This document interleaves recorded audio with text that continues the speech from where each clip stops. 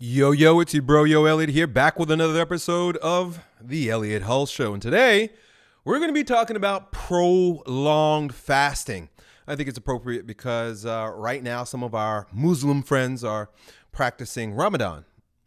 And so fasting as a health and fitness practice has been catching on in the mainstream. People are using fasting for body recomposition and for health and healing. But fasting has been around for thousands of years. So it's interesting to me that we're only paying attention to it now, maybe the past 10 years or so. But as you know, Jesus fasted for 40 days.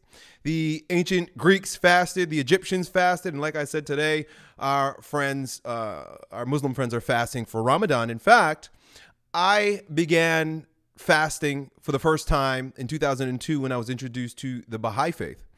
And I had just come across the Baha'i community, and within a week, they were like, well, hey, Elliott, we're starting our fasting season, which means for 19 days we're going to fast. That means from sun up to sundown, we dry fast. So, you know, you break fast at night, almost like Ramadan, but for 19 days, you're dry fasting from sun up to sundown. And my very first experience with fasting was revolutionary. It revolutionized my body and revolutionized my mind. I was astonished at the transformation that happened in me during that time. I had been a football player in high school and college, always swole, always big, always jacked, always drinking protein shakes and eating chicken breast all day long.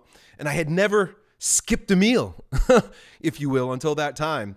And so the shift in my body composition, and then, of course, the metaphysical gains that we're going to be talking a little bit about here in a moment. The shift in my mindset. I'm going to talk to you briefly about how fasting not only changes your body, but can change your mind and put you in greater contact, in touch, sensitivity to the divine speaking through you. And so, like I said, my very first experience with prolonged fasting and fasting in general was 2002. But then in around 2007, 2008, I came out with my very first ebook, which was the Lean Hybrid Muscle Program. And I included 1 day of fasting in there. And people were freaking the fuck out because back then, you know, we didn't know as much as we know about fasting as we do now. But I had learned about this 1 day of fasting, or this eat, stop, eat method, if I'm going to reference Brad Pilon. Actually, I heard it first by studying the work of Ori Hofmeckler, and he called it the Warrior Diet. So you can look up those two resources, Eat, Stop, Eat by Brad Pilon, as well as the Warrior Diet by Ori Hofmeckler. But back in 2007, it wasn't really a mainstream thing yet, but I included it in the program because I knew that it was going to get people incredible results, body transformation results. And a few years later, when my YouTube videos started to become very popular, I implemented fasting once again for myself, 2 days a week. And that was when I was really lean back in like 2013, 2014.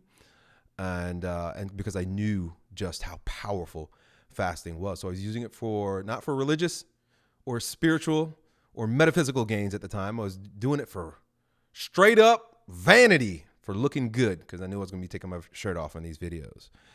And so that's my brief experience of fasting personally. Today we have a guest who is a proponent of prolonged fasting. He says that fat people should just stop eating. And not this OMAD stop eating where you're having one meal a day. More like nomad, I like to call it, where it's no meal a day. And this is the way he recommends you do it, and the way I've been practicing it for the past 6 months is to take multiple days in a row. No food. You can throw in some dry fast there. But the whole idea is to drink what he calls snake juice. Actually, I got a little bit of snake juice right here. In fact, I like what he calls snake juice is, putting some sea salt and some potassium, magnesium in the water.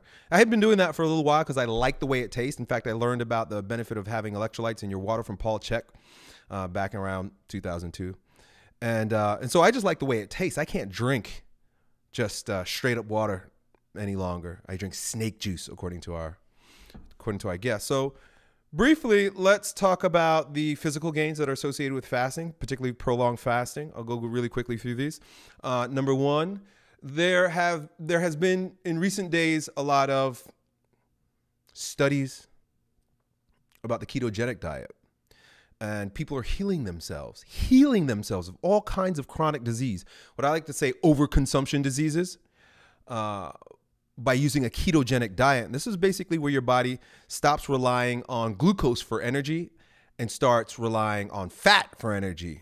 And in particular, what they call ketones, right? So when our body breaks down adipose tissue, it turns into a few different things, including fatty acids and what they call ketones. And ketones seem to replace glucose as energy. And by not having the glycogen as our main energy source, insulin is reduced, inflammation is reduced.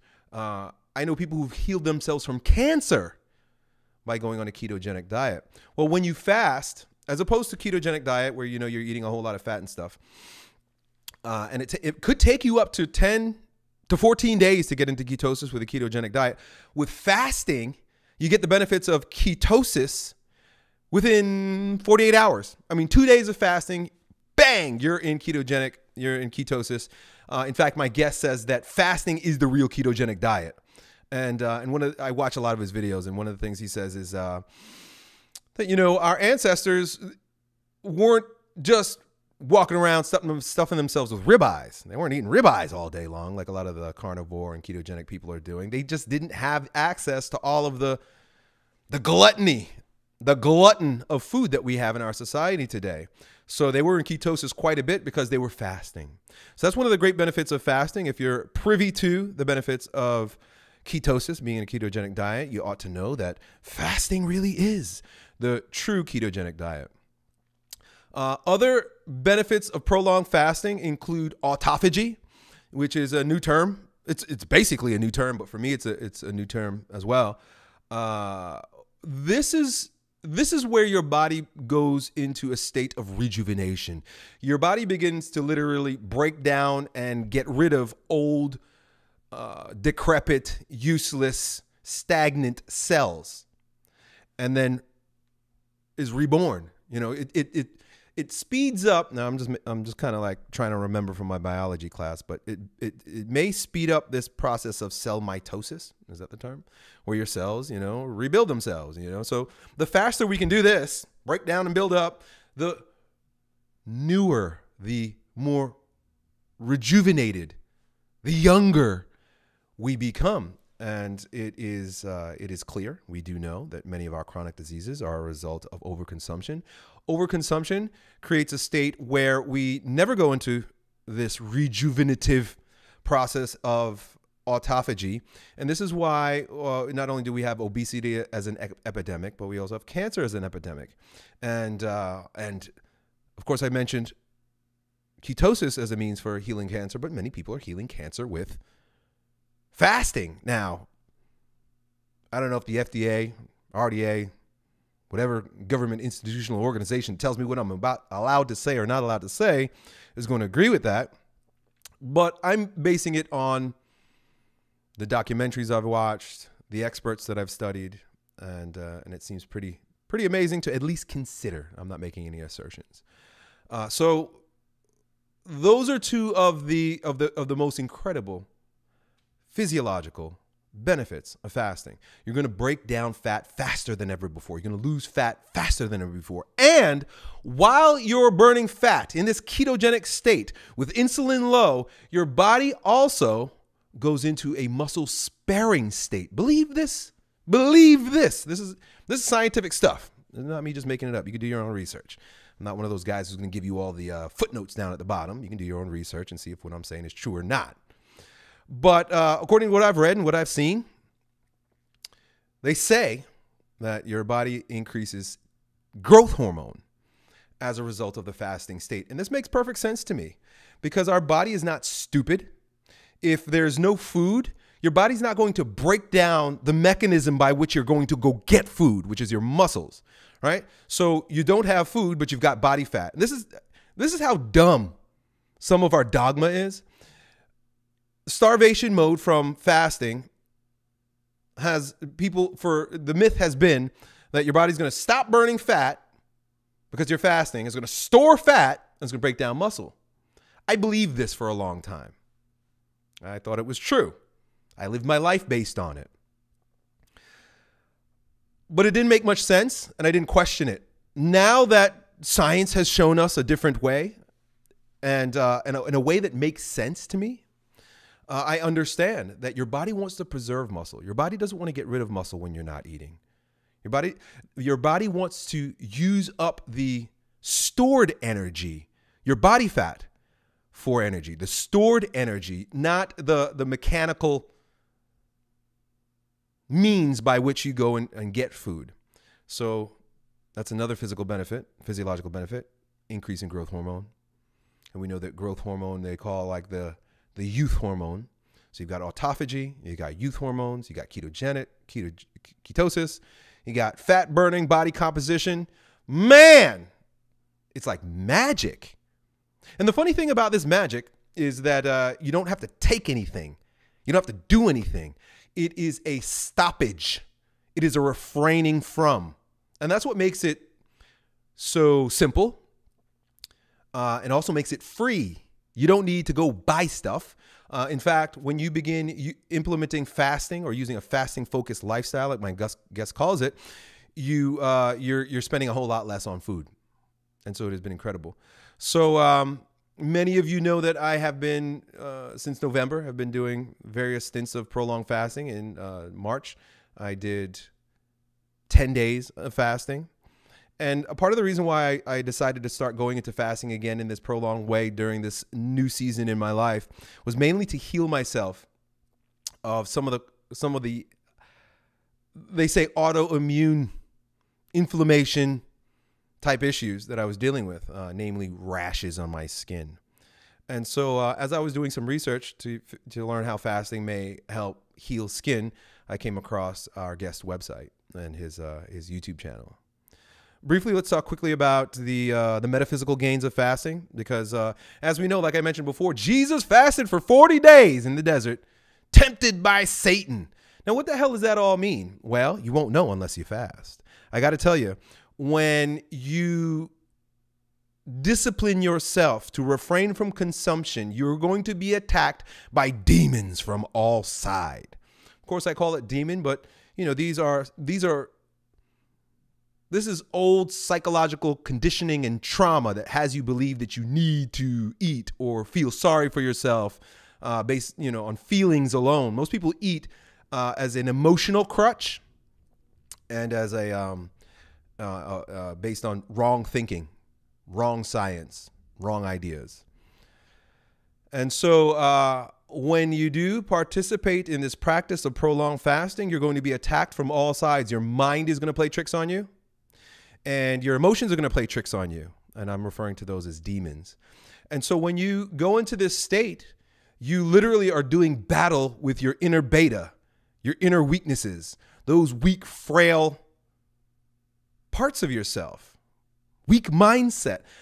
I also believe that this is why fasting is a warrior's practice. It really is, because it requires that type of discipline to say no to Satan when he's tempting you with bread and power, right? Like Jesus. Me personally, some of the metaphysical gains that I experienced from prolonged fasting come in the form of humility. I've got a pretty strong ego, it's part of who I am, what I'm about. And so when the body isn't fed, the ego takes a break, because there's no energy to support all of the neurotic behaviors and thinking, all the superficial neurotic behaviors and thinking, things that are on the surface. And you really are allowed to sink deep into your soul and experience the humility thereof. And that's really what it was for me. Humility. When I talk about the metaphysical gains of fasting, for me, the greatest benefit thus far has been humility. Knowing that I'm weak and that I need help. It was during my 10-day prolonged fast that I began praying again. And I came across the ideas of Eastern Orthodox Christianity and the use of the Jesus prayer, asking for mercy. Because when you go through some of these prolonged fasts and you're being tempted by the devil, you've got to ask for mercy. You got to ask for help because the ego can't do it. I'm a willful guy. Ego, like I told you before. I make shit happen. When the weakness sets in from multiple days of fasting, at least for me, I find it very beneficial to relinquish all will and instead rely on the grace of God to get me through. And if you're looking for that type of transcendent experience, also if you're looking for direction and clarity in your life, you got to get the ego out of the way. The ego tricks us in a myriad of different ways. And by fasting, I found that the ego just has to take a back seat. It just has to sit down and shut the fuck up. And so that's what I did. I spent a lot of time just sitting down and shutting the fuck up. So just to continue before I go into my intentions for this show, my future intentions with fasting as an athlete and a coach. Number one, I will be doing quarterly prolonged fasts. That means 10 days or so every quarter. In July, I'll be doing a 14-day fasting challenge. I'll be talking about that on my YouTube channels, and I will be inviting you to join along with me. And another one of my intentions professionally is to use this as a means to help my clients and to help my customers get a grip on rational fasting and building fasting into their lifestyle so that it is something that you're doing every week, every month, or every quarter, depending on your goals. So right now, every week, I'll throw in one to two nomads. You know, after doing the 6 months of extended fasting, prolonged fasting, I got down to 168 pounds, down from 240 something at my heaviest. And then to integrate it into a lifestyle, I use, a couple, OMADs and NOMADs throughout the week. But our guest is an expert in this. I love the way he designs fasting programs. And so we're going to talk a little bit about that with him. So as an athlete and as a coach, those are my intentions. My intention for this show is, number one, to dispel any myths about prolonged fasting.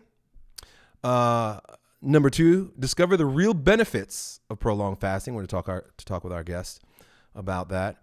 And then as our guest describes it as a fasting-focused lifestyle, we're going to talk about how to integrate the fasting-focused lifestyle for general health and performance and body recomposition with our guests. And so without further ado, I'm going to introduce you to my friend, Cole Robinson, the Snake Diet Wizard. And welcome back to the show. I've got my guest here, Cole Robinson, the Snake Diet Wizard. And I got some great questions for Cole. Cole, thank you for joining us here today, brother. You're welcome, buddy. I'm glad to be on your show. Yeah, man. It was fun chatting with you for a few minutes before we got started here. But I wanna jump in and start with this.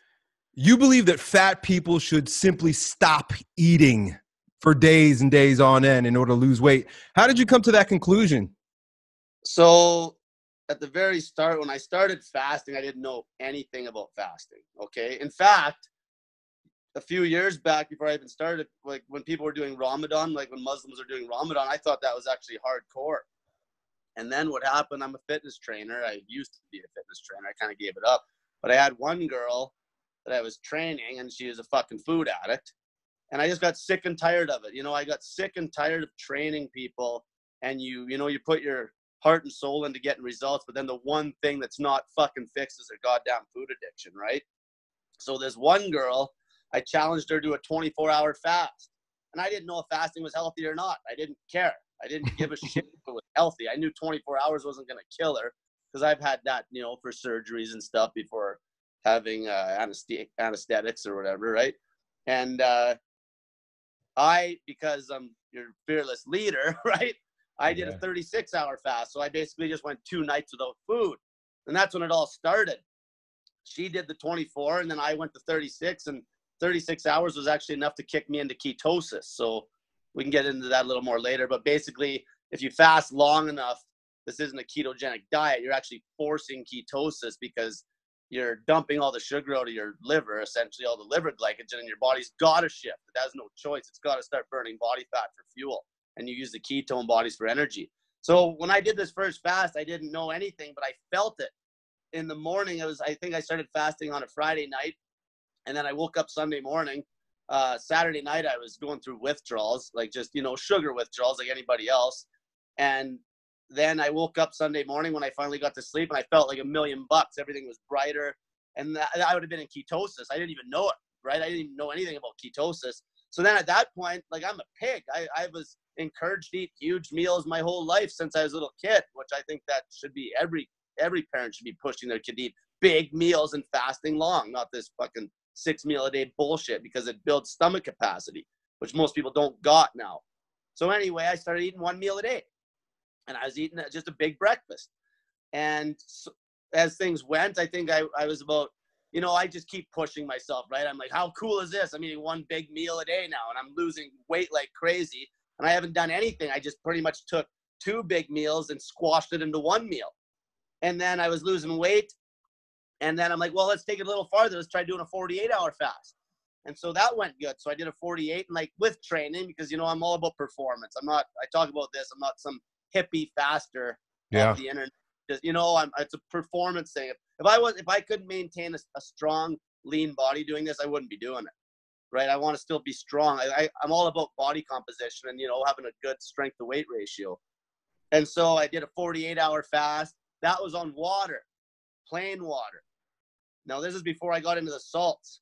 And then the next one I did was a 72-hour fast. And that one was when I got taxed. At about 72 hours, I went to the gym, did some deadlifts, and I was lightheaded, like had to take a 5-minute breather between every set.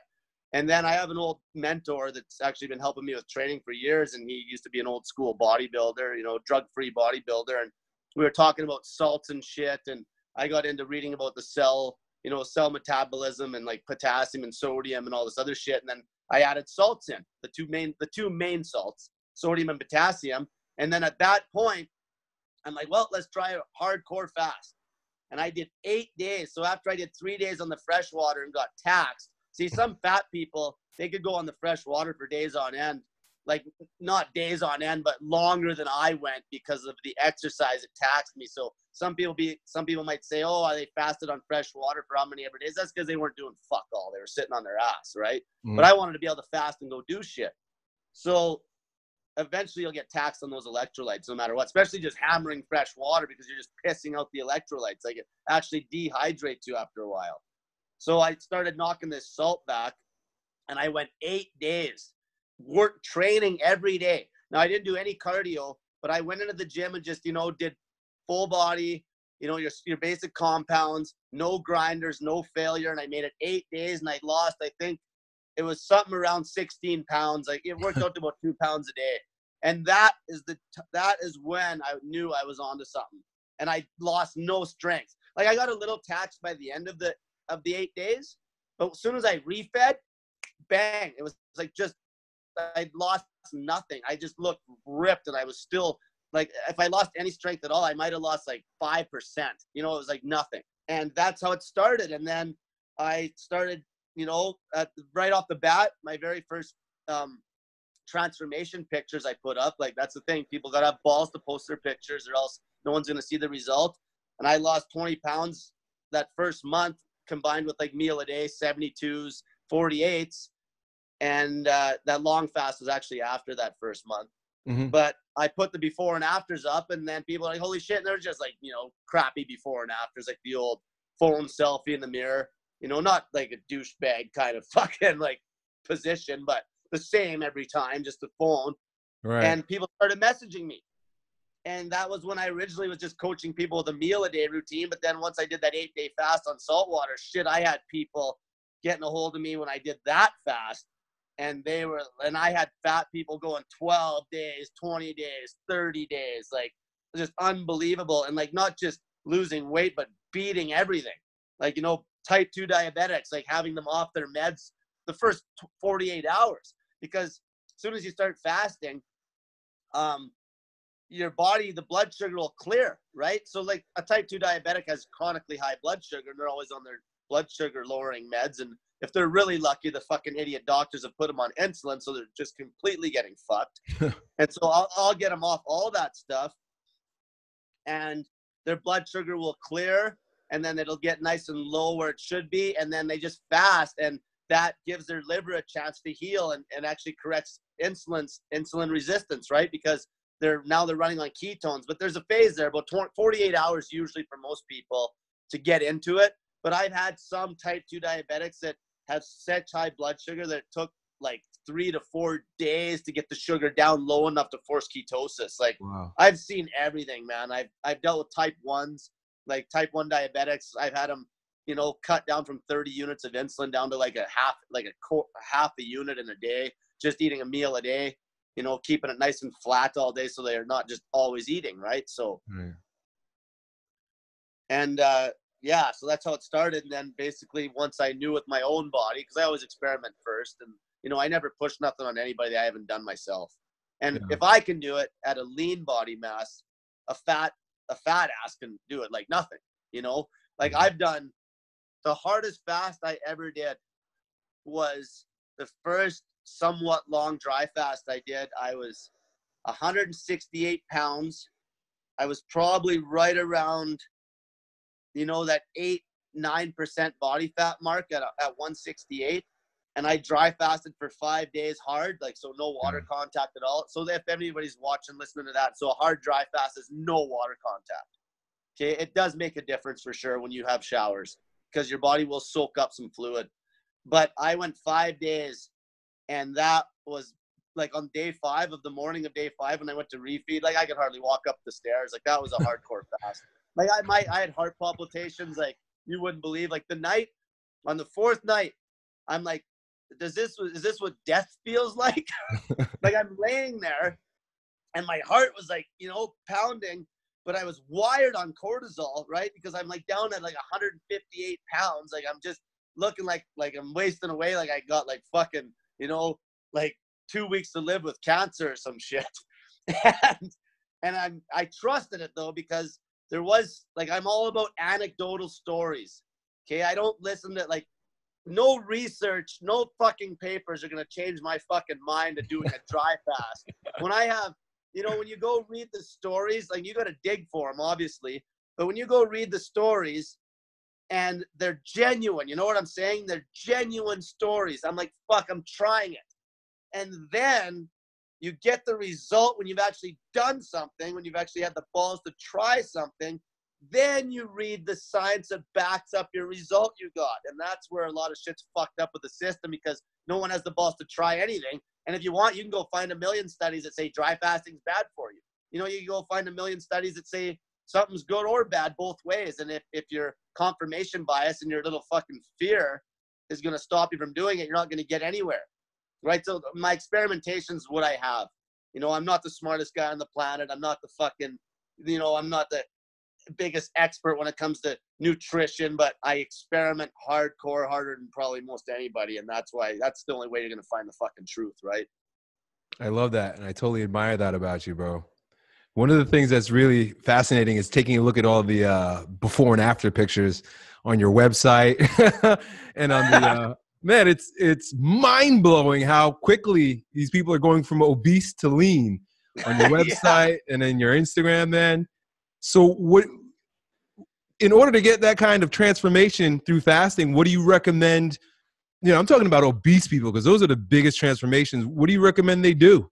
So one thing for sure is consistency. So what I usually do if I'm coaching somebody, it's just, there's so many different fasting routines you can run on somebody. But let's say the average fat fucking female in the United States that's doing nothing. Like the average fat woman that is completely sedentary. What I would do with her is I would have her the very first fast. I would basically get her to do 72 hours minimum. Okay, so gun to your head, 72 hours. You're not going to die, okay? and then if she feels good at 72, 96 hours. If she feels good at 96, 120 hours, and so on and so forth until that first fast just finally taxes her. So right off the bat, I make them take pictures. I don't help anybody that hasn't taken pictures because that's the slap in the face they need right off the bat, or else they won't even they'll just quit. Okay? So I make them strip down, down there butt naked, take pictures, put them up on my Snake Diet motivation group in front of like 200,000 members, right? And then it's like they don't want to be that person anymore because they just face this huge fear of judgment. Okay, just this massive embarrassment. Like, I've destroyed my fucking body my whole life. Like, I need to change. This is disgusting. And you know what I mean? Yeah. And so then the next step, once they take the pictures, the next step is just breaking their fear of fasting. So that's what I do with that first 72 hours, which is long enough to force ketosis almost every time. But I'll go longer. And if they feel taxed, you know, like really getting taxed where the sleep gets really shitty, but a lot of times the sleep might be bad at the start, just going through like addictions as well. But if they start to have issues, then we'll break the fast. And then at that point, I'll get them to do some sort of a routine that's consistent to like actually get in check, because a lot of times what happens is people fucking yo-yo. Like, I've had women fast, you know, 12 days, 20 days, and then they just come off the fast and fuck it all up. So that's why, you know, that's why I love people that actually could do one meal a day strict for like, say, a prolonged period of time, because those people are very easy to coach. Because if they've been doing one meal a day strict meaning actually watching calorie count and not overeating, I can take that person and bust them through a longer fast. And once they beat that fear of fasting, it's very easy for them to stick to like a 72-hour regimen. And then you're just melting fat like fucking crazy.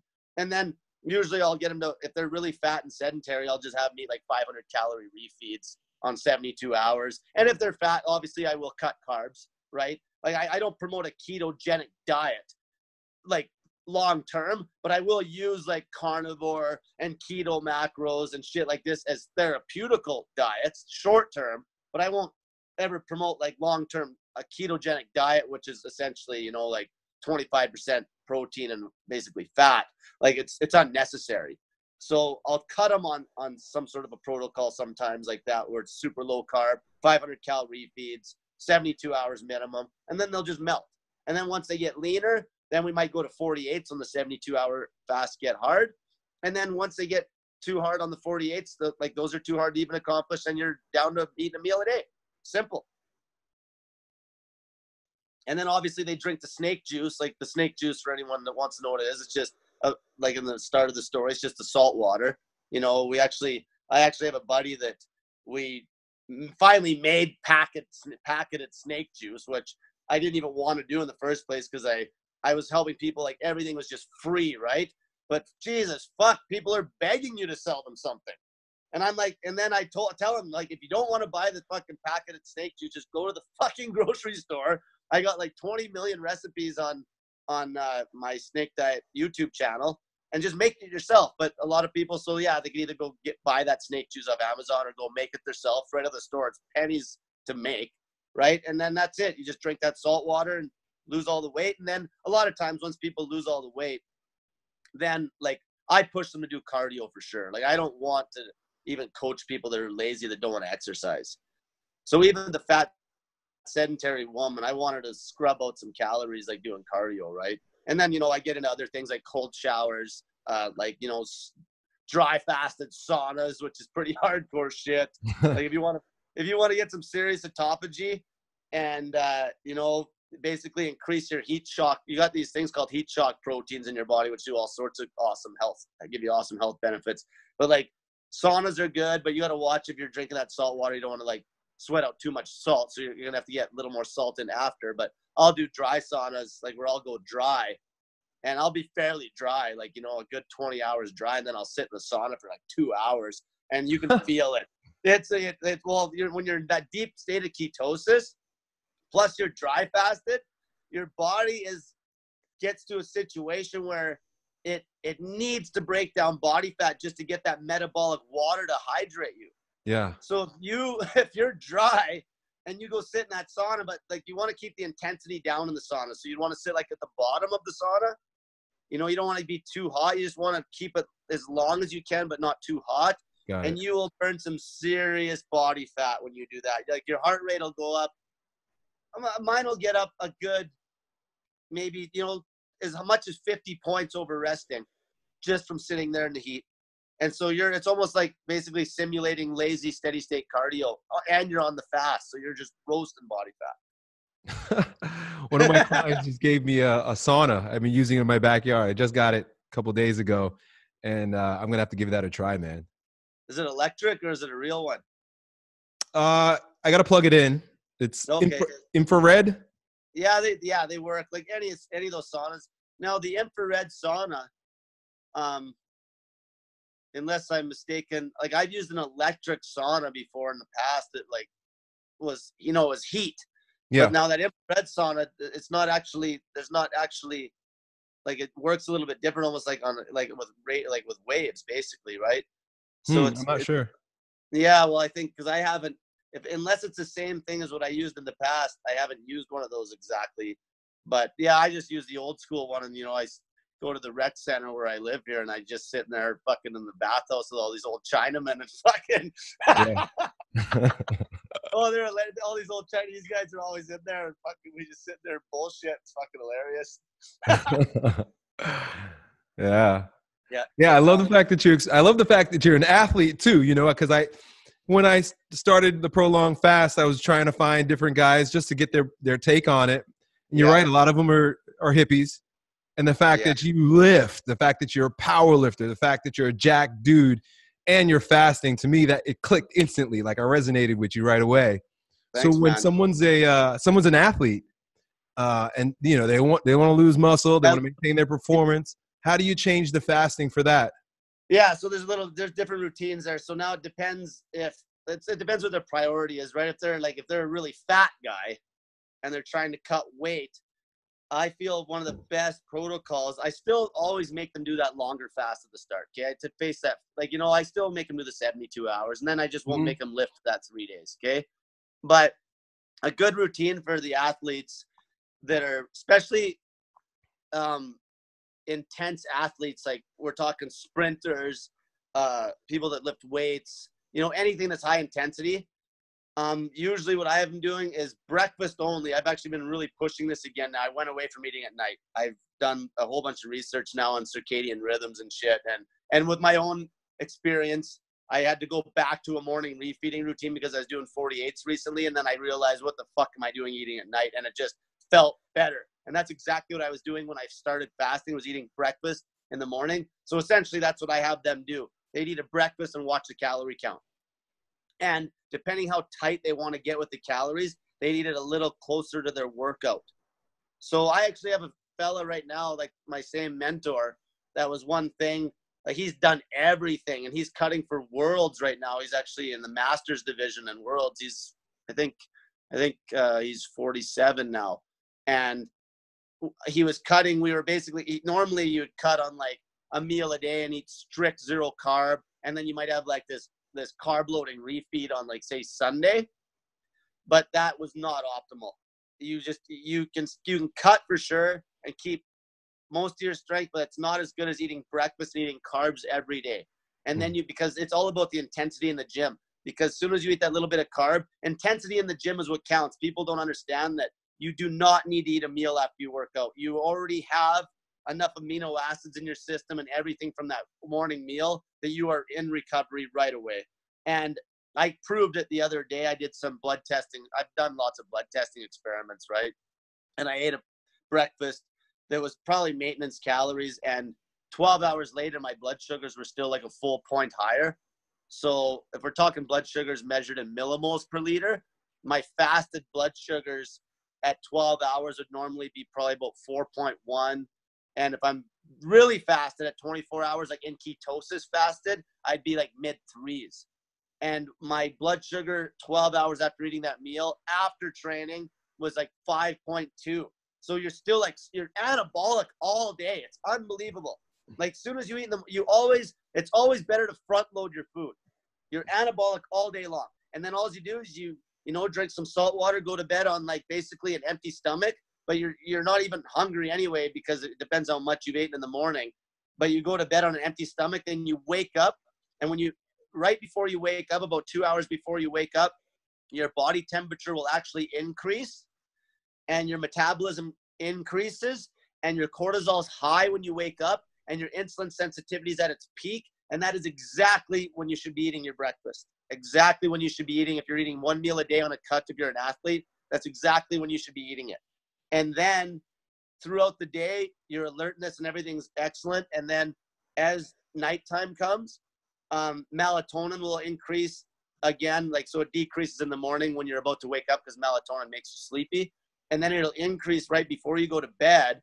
And that'll make you sleepy again before bed. And your body cools down naturally.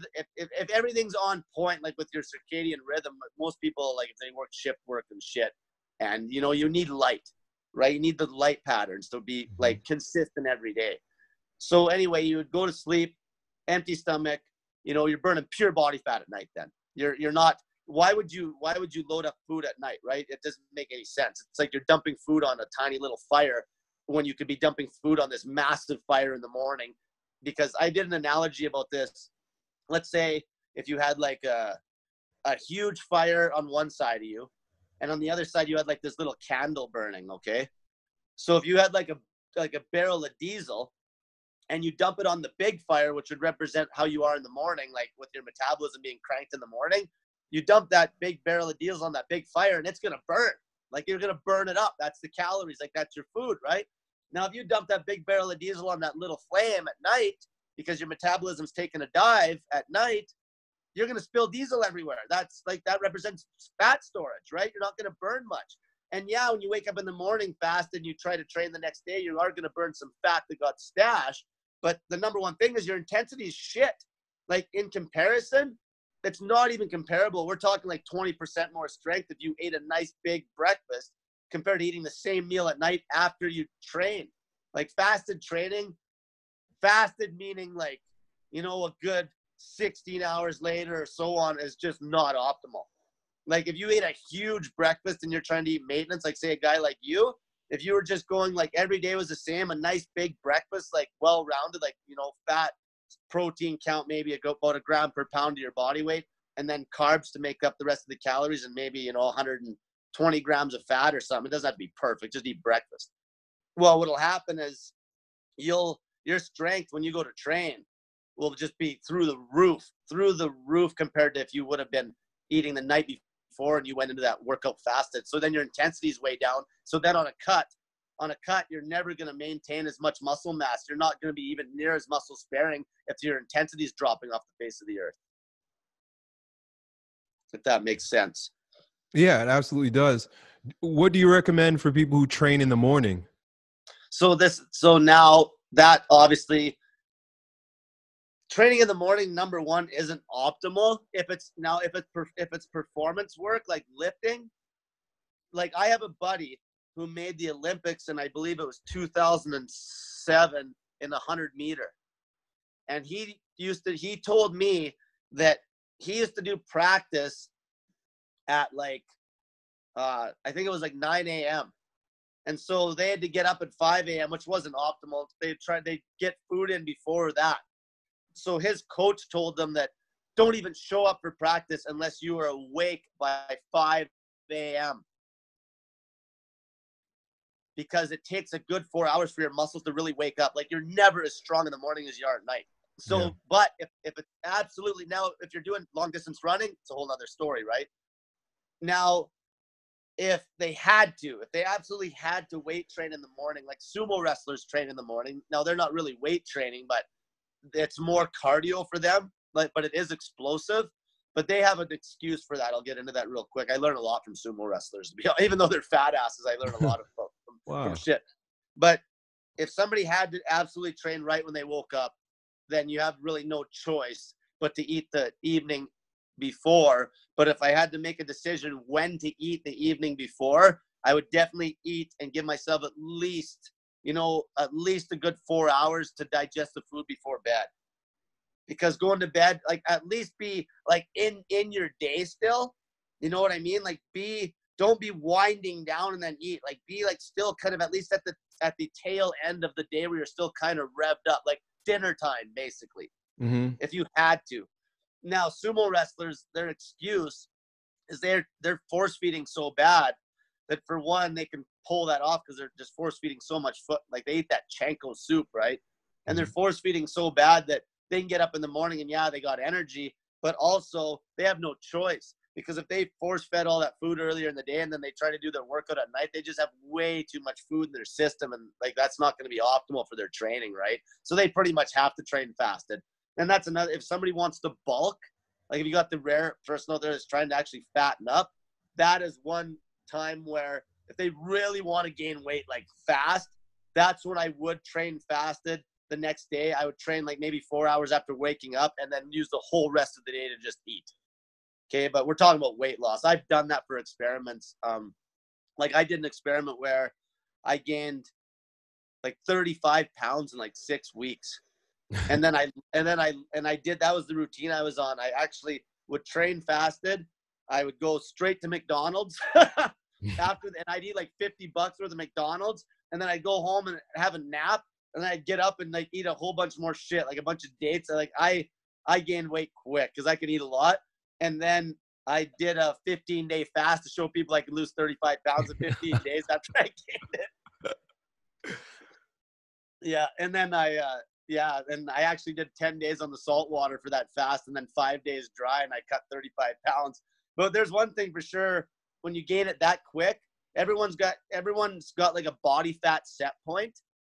And if you're fat for a long time, when you're losing weight, you got to like kind of crush through that plateau because your body's naturally going to try to kind of stay at that old set point. So you got to like, that's another important reason why you don't want people to yo-yo fast and gain weight back all the time, because you need to try to stay down there. You know, like you've lost quite a bit of weight, eh? Mm-hmm. Yeah, when I started the prolonged fasting in November, it's probably around 220. Yeah. And then on April 10th, my birthday, I was 168. Yeah, you look pretty good, man. Like, it feels so good to be light. Like, I don't care what anybody says. So, I agree. Like, yeah, you know, so what I was getting at there, so I cut that weight, but that body fat set point. So the longer you're at this weight you're at, also the longer you can train at that lighter weight, your body will get used to it. And what'll happen is your calorie count, your maintenance calorie count will even increase. So let's say, for example, you know, does that make sense? Because your body starts to get used to being there. So going back to that body fat set point, what happened, I was gaining all that weight for that experiment I did with the 15 days to cut all that weight. Your body, I find my body has about a 20-pound swing where I can swing about 20 pounds and feel really good. So let's say when I'm really lean, I'd be like maybe about 165.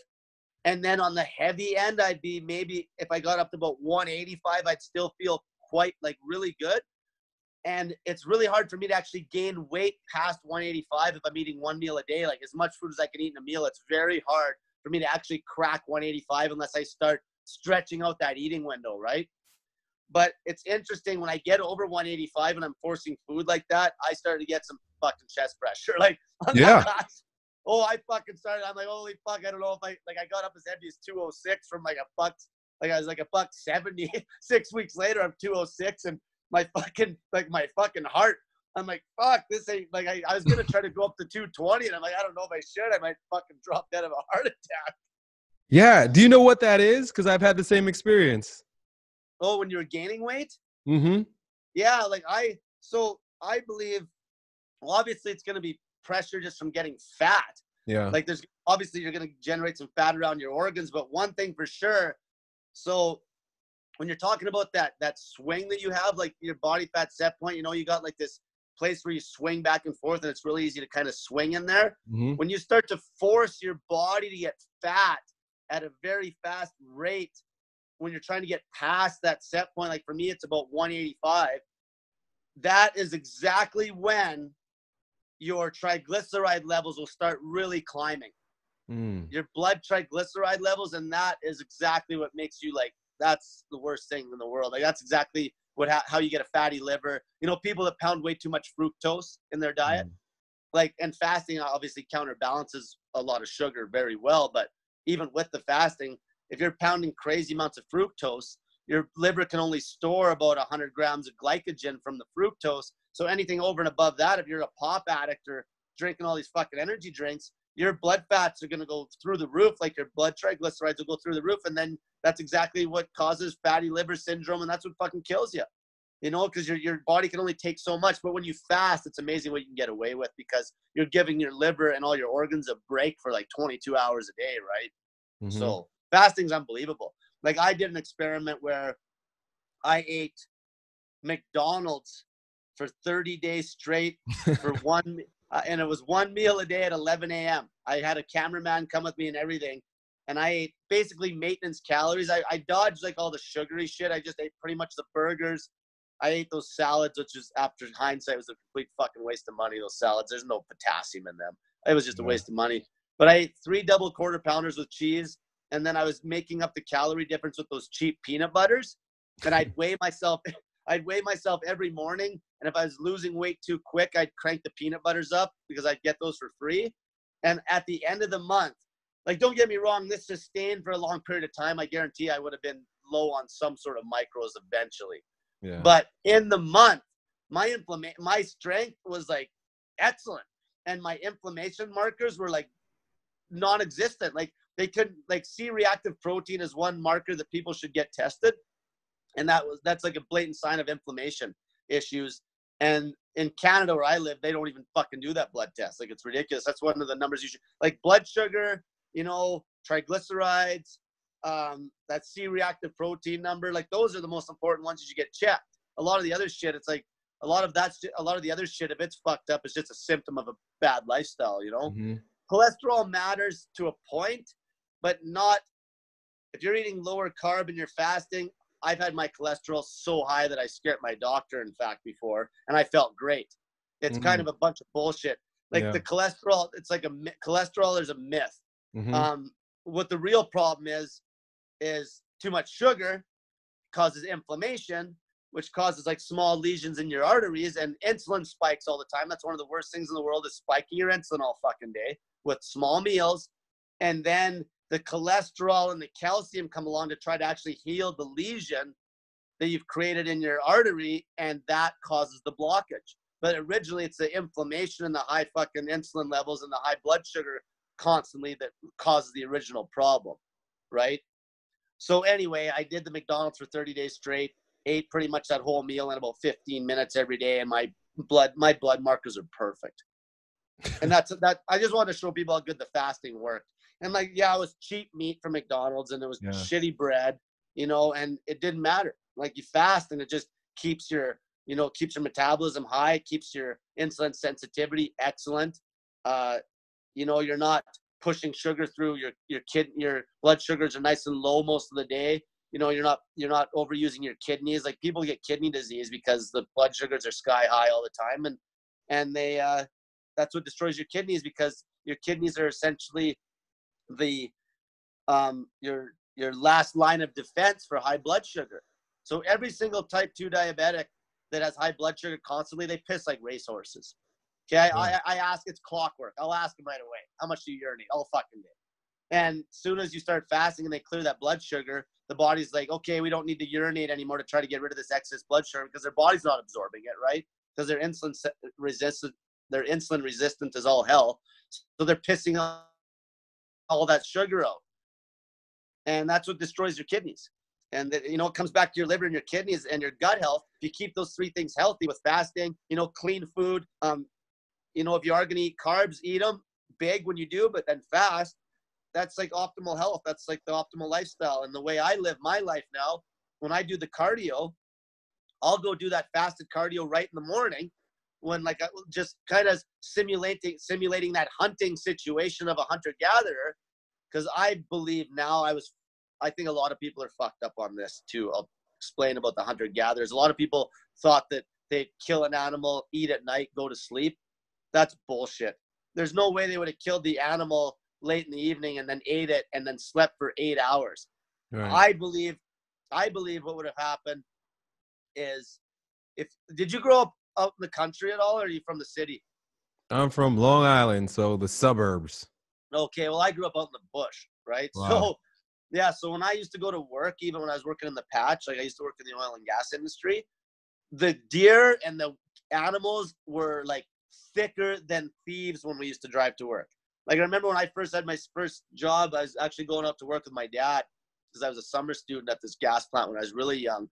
And I'm talking like before sunup, there's so many fucking deer in the goddamn ditches. Like you had to drive like 10 miles an hour so you didn't hit one, which makes sense, right? So that dawned on me the one day. I'm like, we didn't have fucking hunted midday. The most animals are out in the morning. And then they would have woke up, cortisol was cranked, they were alert, and these people would have been like professional hunters. It would have been a joke for them to go kill an animal within an hour and a half, skin the fucking thing and eat it. That's what would have really happened. That makes perfect sense. But people think that they would have hunted at night. It just doesn't make any sense, because hunting at night would have been dangerous for one, because there would have been other predators trying to steal like an open cut of meat, you know, where in the daytime makes sense. And if they ate a lot of food now, they might have had a little siesta after they ate the food. So maybe they were up at 5 a.m., 4 a.m., you know, right when the sun, when there's there's light, but the sun's not up. Plus, it's illegal to even hunt. Like I got a hold of one of my family relatives because I couldn't remember the rules on hunting, because I wanted to really dig into this. I'm like, this makes sense. And he said you can't even hunt 2 hours before sunup because it's fucking illegal. Like the Indians were doing it for years, because you can go, basically it's like shooting fish in a fucking barrel. Yeah. Right? And that makes sense. So like these hunter-gatherers, they would have killed something early in the morning, ate the fucking animal, and breakfast means anywhere is like, you know, first half of the day really. Like maybe 10 a.m., 1 a.m. It's just eating early, like that one meal early in the day, right? Mm-hmm. And I think that's how it would have happened based on how I feel. And I lead a very like healthy life where my sleep, like because I'm a YouTuber like you, and I'm like blessed that I don't have to work shift work. I have worked shift work, but everything's in check right now. You know, I get up. I was up this morning about, 7, and I was up a little. I'm getting actually up earlier now because I'm getting more used to sleeping on that floor. But it's like, get up. I'll go do some fasted cardio. Like I'll go swim a half a mile. Excuse me, voice is getting shot from yelling at fat people 24/7. So, but I'll go swim about a half a mile. Right now I'm getting swimming again.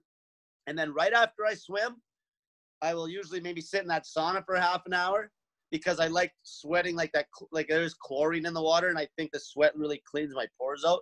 And then I will go eat, and I'll eat like a big meal. Now, depending what my workout later in the day is going to look like, or if I'm going to train at all, if it's weights, like it's heavy loads, I will eat carbs. If it's not, I'll cut the carbs back.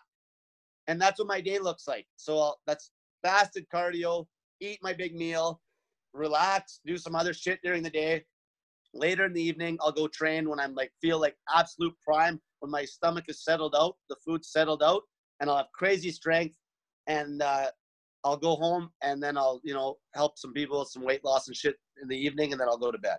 That's what your day should look like, optimally. Like everyone doesn't have that luxury, but that's what it should look like. And also, when your rhythm gets back on point, your bowel movements actually should be in the morning. And this is exactly how it was for me for like ever when I was a kid. Yeah. It was always like, eat big in the morning, take a massive shit.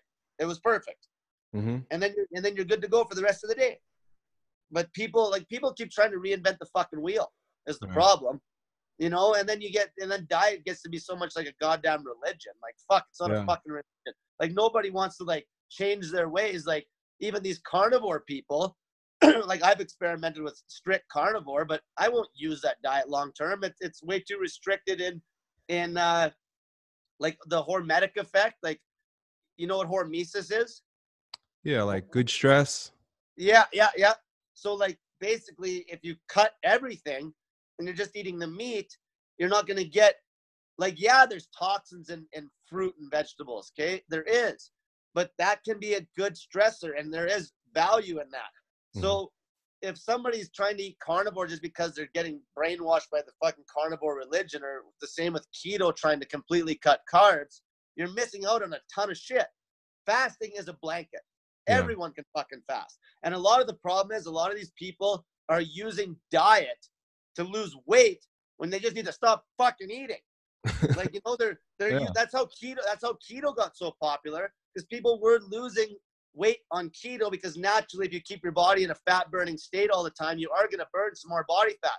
But why the fuck would you eat keto when you can have natural ketosis just by not eating anything? Especially if you're that fat, sedentary woman. That doesn't make any sense. And then they come to me because they're plateauing on their keto bullshit. Right. And that's the problem, because a lot of these keto people be like, well, you don't even have to count calories. Like, yeah, you got to fucking count calories. Like, if you eat 5 packs of bacon for breakfast, trust me, you're not going to lose any fucking weight. Like, there's actually people, you know what I mean? Yeah.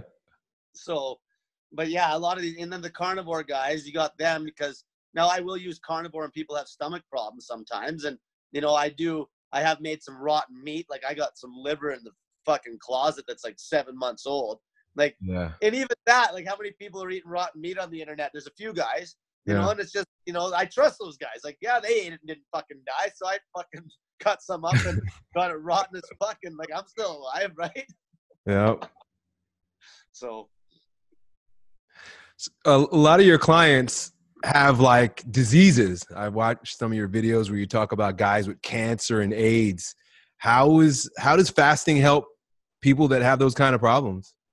So I've helped a lot of people with cancer, and essentially, like, fasting combined with obviously cutting sugar, like, these are like those well-known ways to kill cancer cells. Like, a lot of people are just confused on what cancer even is. Yeah. Like, because the mainstream fucking medical system and doctors always have to name everything. Right. So as soon as they put a name on something, it's like, oh, it's serious, you know? Where everybody's producing cancer cells at any given time. Like, you are, I am. They're mutated cells. You know, your stem cells will produce some fucked up cells, and your immune system's strong and mine's strong, like, from fasting and eating clean food, your body will just kill those fucking things. But when you get older, or if you're a child with a fucked up immune system from crazy amounts of fucking shots, or, you know, immunizations or whatever, we can get into that. Fuck, I got haters on that shit too. Oh yeah. But, you know, if you were born fucked up for some reason, maybe your mom was a fucking drunk or some shit, a fat drunk when she had you, and now you got autoimmune issues at birth, you know, you can get develop cancer at that point, because you're just weak. Okay, it's just a weak immune system essentially will lead to cancer buildup, you should say, like, where it starts to turn into something, where it actually starts to turn into a tumor, right? And as soon as you start fasting, you starve the shit out of it. And there's other protocols, like, you know, right away you definitely want your pH high in your body. So, like, I'll have people pound baking soda. You know, baking soda alkalizes the living shit out of your kidneys and your whole body. Like, that's one of the known cancer protocols, is baking soda and fucking vitamin C. Like, high dose vitamin C you can take during a fast too. That vitamin C will just kill a fucking cancer cell in like 10 seconds. And people, like, that's where a lot of these naturopaths that are actually giving people high dose vitamin C, they're getting hated on like crazy in the States. And I don't want to sound like a complete conspiracy theorist, but fuck, these fucking naturopaths that are helping some of these people with high dose vitamin C or shit, they just pop up missing. Like, you know, you go on fucking the internet and these people just they're found fucking dead, like, with a bullet hole in their fucking head. Like, what the fuck? It doesn't make any sense. You know, even that doctor worked for a guy like that, and he was having some big problems. Yeah, like, you know, and that's even like Dr. Sebi, like, he was helping people with all sorts of shit. And then he stayed out of jail for quite a while because he had people coming into the court that were actually, you know, giving testimonials. But then finally they got him in jail, and then something happened to him in jail. He fucking died. And, you know, he was healthy as a horse. It doesn't make any sense. But, you know, so fasting, like, it causes like apoptosis, is when your cells will like start to commit suicide. And obviously there's people that have actually beat cancer. That's when I would use a keto diet.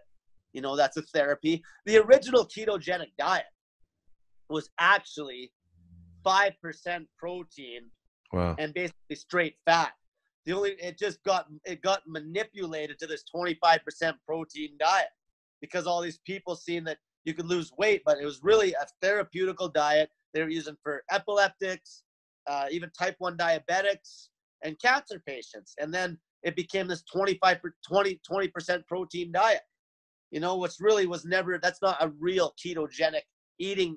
I don't like saying the word diet, because then people just think about the food, because I promote a fasting focused lifestyle. Right. So let's say ketogenic macro routine. So you'd still be fasting, but you'd be refeeding on keto macros. Let's say if a guy had cancer or something. You know what? Does that make sense? Yeah.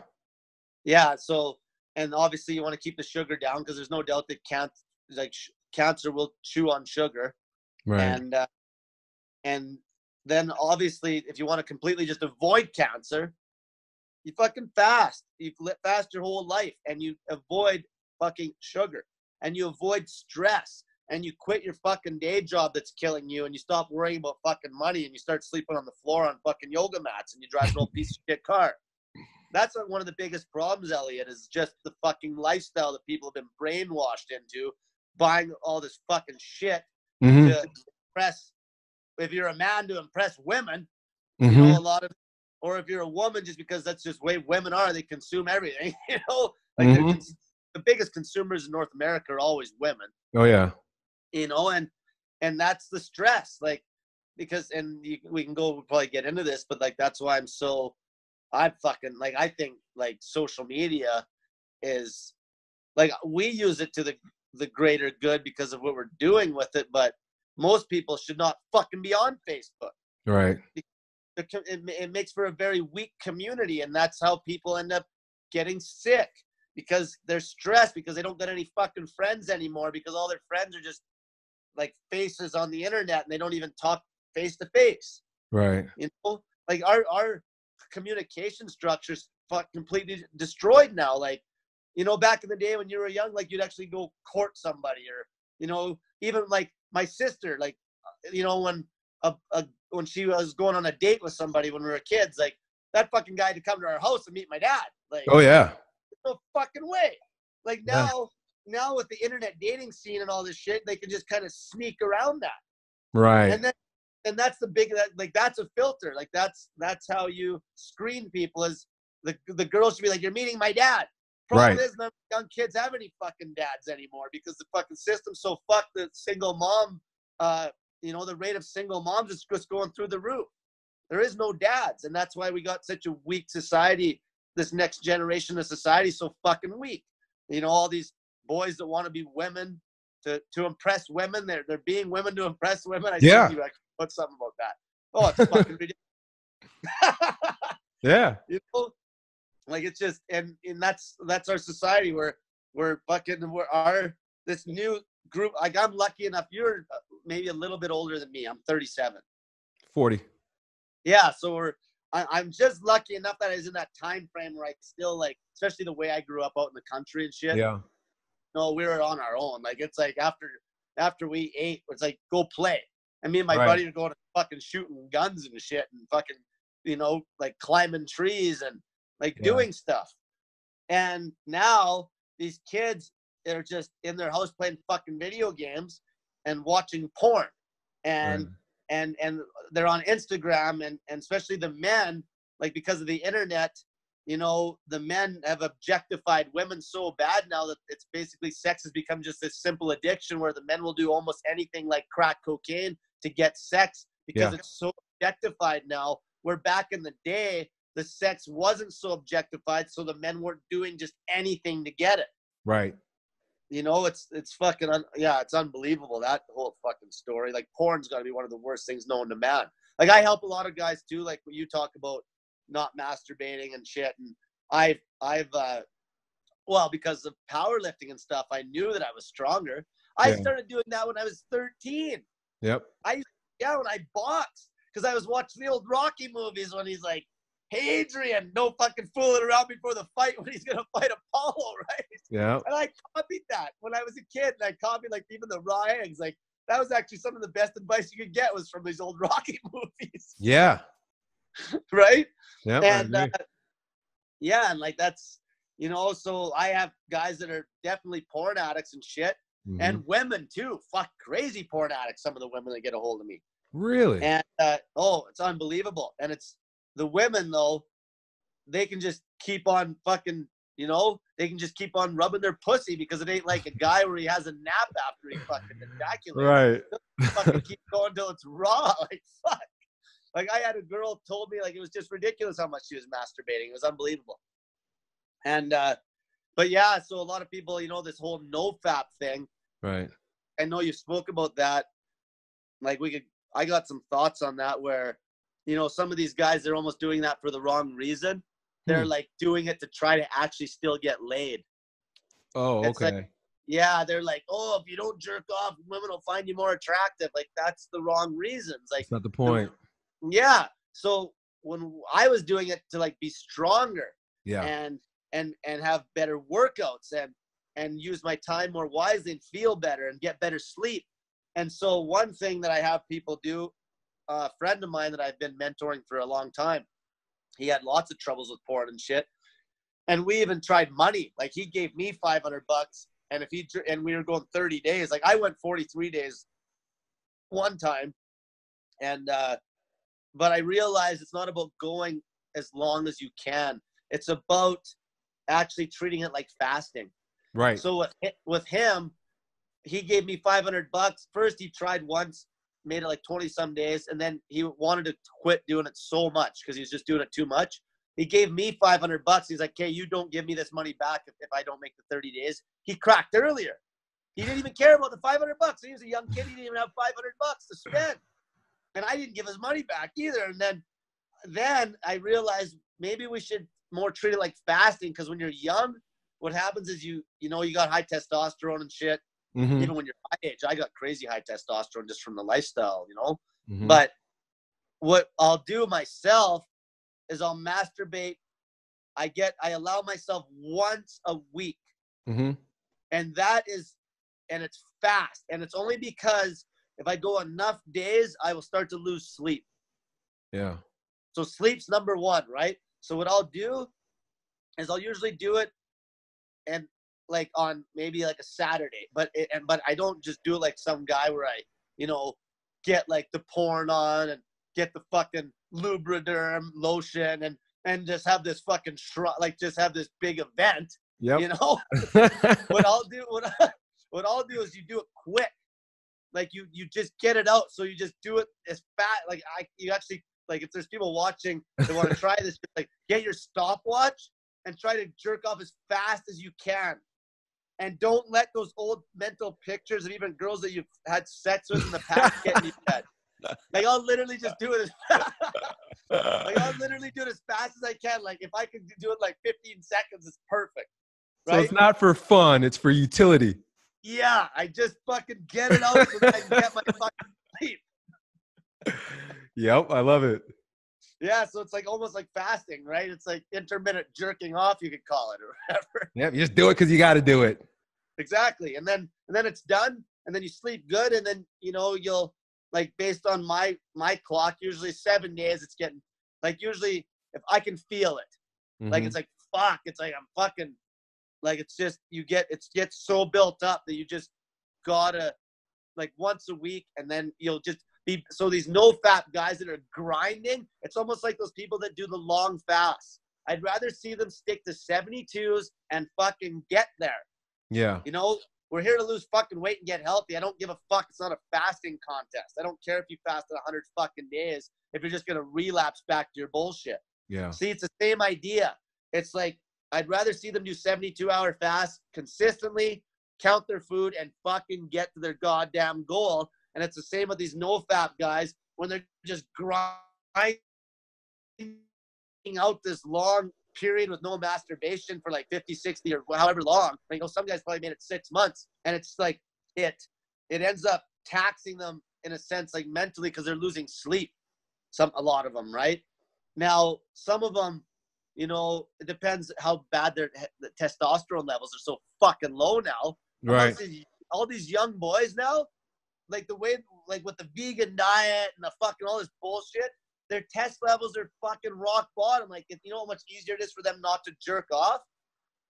Like, the test levels, if you go back, like, however, like, my dad's generation, the test levels are through the roof. Yeah. Because he's working stiffs eating meat. And now it's like just video games and all this fucking electronic pollution to your brain and porn and vegan diets, and, like, the test levels are fucking low.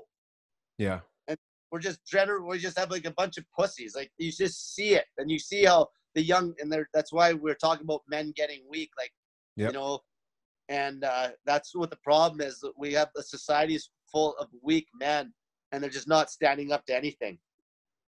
And then basically these women are just basically allowed to just run around like fucking children, basically, and be fucking like openly hypergamous as fuck because of this.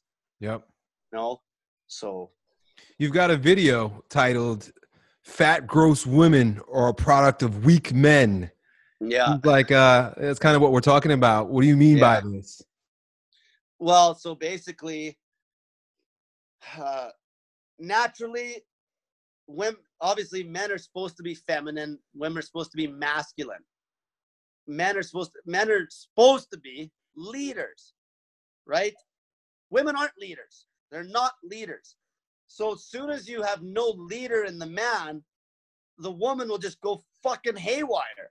Right. And the thing, and coming from like haywire in the way of fucking like just completely destroying her body, like they'll just destroy themselves. It's unbelievable. I see this firsthand.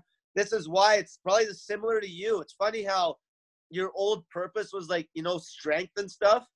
And you were probably helping a lot of young guys and you probably started to see the patterns. Mm-hmm. I seen the patterns with weight loss. I seen it's like, what the fuck are these women becoming? Why are they getting so fucking fat? Right.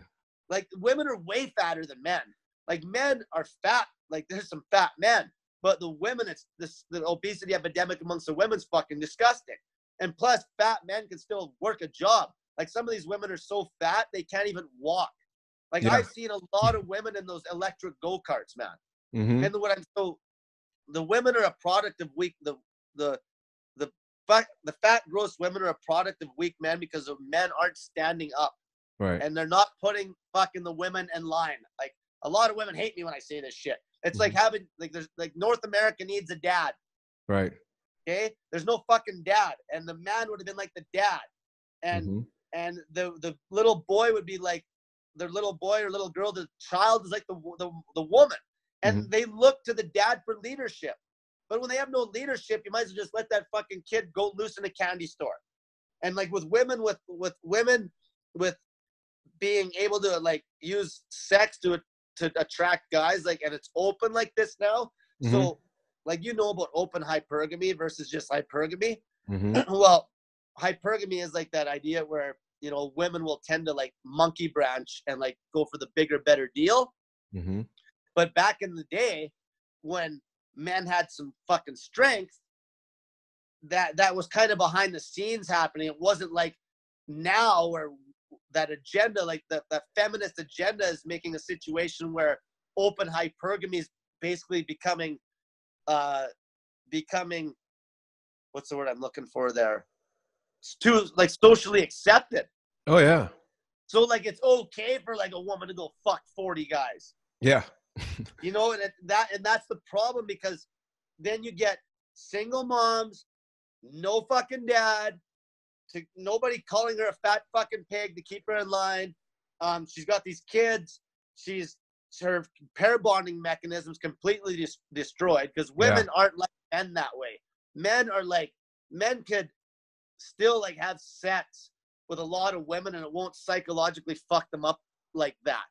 Porn fucks up men really bad, but having sex with multiple girls won't actually fuck a man up so bad, because, you know, that's our whole thing, trying to spread as much seed as we can. Like that's our sexual strategy, is like unlimited access to unlimited women, right? Where women, their sexual strategy is open hypergamy. So now you're getting a situation because of feminism, because the legal system's so fucked up, and basically it's completely gynocentric towards women. Men can't do anything anyway. So when a man actually tries to act masculine in North America, he gets fucking fried over the coals for it. Right. So that's the other problem. So it's like the men up in the higher status men that like make the laws and shit's actually where the problem's got to fucking be started first. Because like guys like me and you, like we can enlighten people on this, but there's always, like, say if a guy makes a law up like way up top in the legal system, like maybe if his wife's like some fat feminist, that's gonna have a pretty big effect on fucking if he passes a law or not, right? Like, right. And so that's like the big problem, that the women have no leaders, and the men are. That's the problem. The women have no fucking leaders, and a lot of women will be like, I don't need a man, or you're not a fucking leader. Like, fuck, if you threw fucking a bunch of women on an island by themselves, they'd fucking die in a month, because they just wouldn't be, they're just not rational enough. They wouldn't be able to take care of themselves. They don't have the skills like men, and like, they have skills with other stuff, Right. like, they're amazing for having babies and raising babies, and they calm down situations. Like, it's that yin and yang thing. Right. But like, men on an island, fuck, they'll be building houses and everything within, and they get along better too. And I always talk about that with that tribal, like, men get along. They make actually deeper relationships with each other than women do with other women. Women are always trying to cut each other's fucking heads off in competition to get men.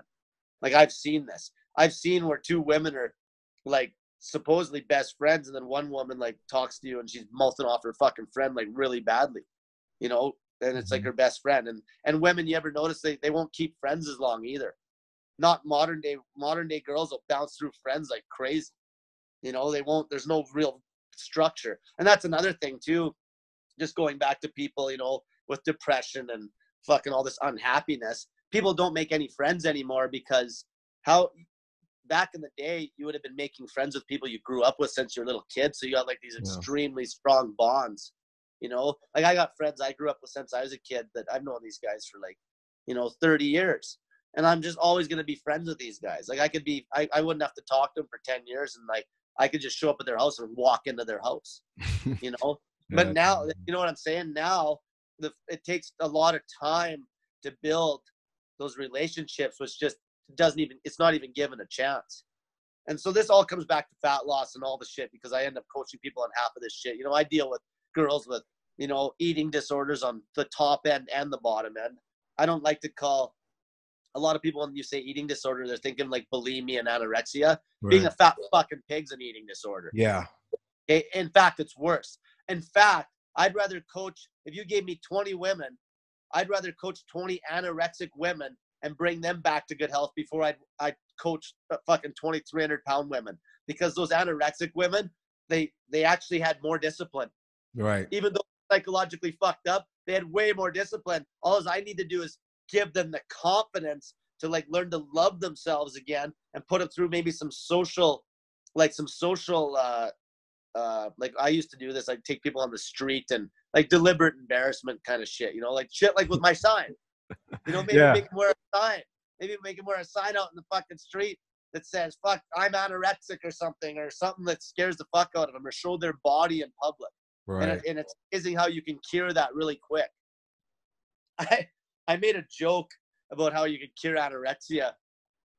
All you do is you throw that anorexic person out in the fucking bush, and trust me, if they fucking didn't have food long enough, they'd be willing to eat an asshole out of a dead fucking deer in about 3 days. because it's this weak society. They're thinking about all this shit. It's just in their head. And you throw them out in the elements. You throw them out in the fucking elements, and then all of a sudden it's like survival mode kicks in. They're not anorexic at all, because the judgment goes out the window. They don't give a fuck, right? They're gonna die, right? That's how you cure it really quick. Yep. Hopefully, fucking not talking too much. I'll fucking let you get something in here. Man, I enjoy listening to you talk. I enjoy watching your videos. They're like hour long a piece. And when I take my son to jiu-jitsu, I just sit there and I listen to them. I resonate deeply with your attitude, the things you talk about, your way of life. So I enjoy you entertain me and educate me, dude. I really enjoy hearing you talk. So you can keep going. Thanks. You know what I'd be interested in asking you though? Mm-hmm. Go ahead. Yeah, go ahead. No, I'd like to know what your mission is in life. Like, what are you up to? What are you doing here? You know what? That's a good question, because I almost thought you would ask me that. Yeah. Because sometimes people, when you're helping lots of people, they're like, oh, you're trying to be a humanitarian, right. and it's fucking bullshit. Yeah. Everybody is in this for self-interest. Okay. So originally, like, I get a lot of gratitude. I get a lot of I get those warm and fuzzies when I do help people and I see them lose weight. But in the end, it actually helps my health. It helps me by helping others. Yeah. So because I help others with fasting, I do these experiments, and then I like to it actually helps me be a better person, which in the end, that actually should be your main goal. It's not so much about trying to help the world become a better place. Okay. Right. It's about being the best version of yourself, and helping people, and having that strong purpose really creates that. Some, even like with yourself, you know, it's like you even fasting now, and see other people are going to copy you, and they're going to do it, but you were originally doing it for yourself, really. Right. You know what I'm saying? And so there's always, in the end, I want to feel good. I want to be healthy. I want to have, I like communicating with people. I want to be able to get out of bed and not have any fucking pain. You know, when I'm like 70, Yeah. I want to always be taking risks. I never want to get stagnant in life. I don't want to be scared. I never want to live in fucking fear, ever. Okay. I love triggering people too. I love triggering the fuck out of these whiners. I guess that's fun for me. You know, the best thing that I'm doing right now, like other than working on my own health and such, is when I get these children's fat loss results, man. Those trigger the fuck out of these fucking war pigs. Like, they can't even, like, these women, they can't, like, they just lose their heads. When I take a kid that's 10 years old, and he loses 30 fucking pounds in 3 months, the kid lost 25% of his body weight in 3 months. And like, if a fucking 10-year-old kid can do it, like, what the fuck is wrong with our goddamn society? See, I love and I'm paying these kids, so I'm paying the parent. Yeah, I gave that kid $500. Really? Yeah, I'm paying for that. Like, that's what I'm doing. Because then the fucking system can't fuck with you. Because I don't charge any money. I make money on YouTube, which half of my videos are fucking demonetized anyway. I make some money. And then I make money on that snake juice when people buy it. And I make money on donations on YouTube. But other than that, all my help's been free for the last 2.5 years. I had no fucking job. I actually took a big risk. I used to make a lot of money in the oil and gas industry.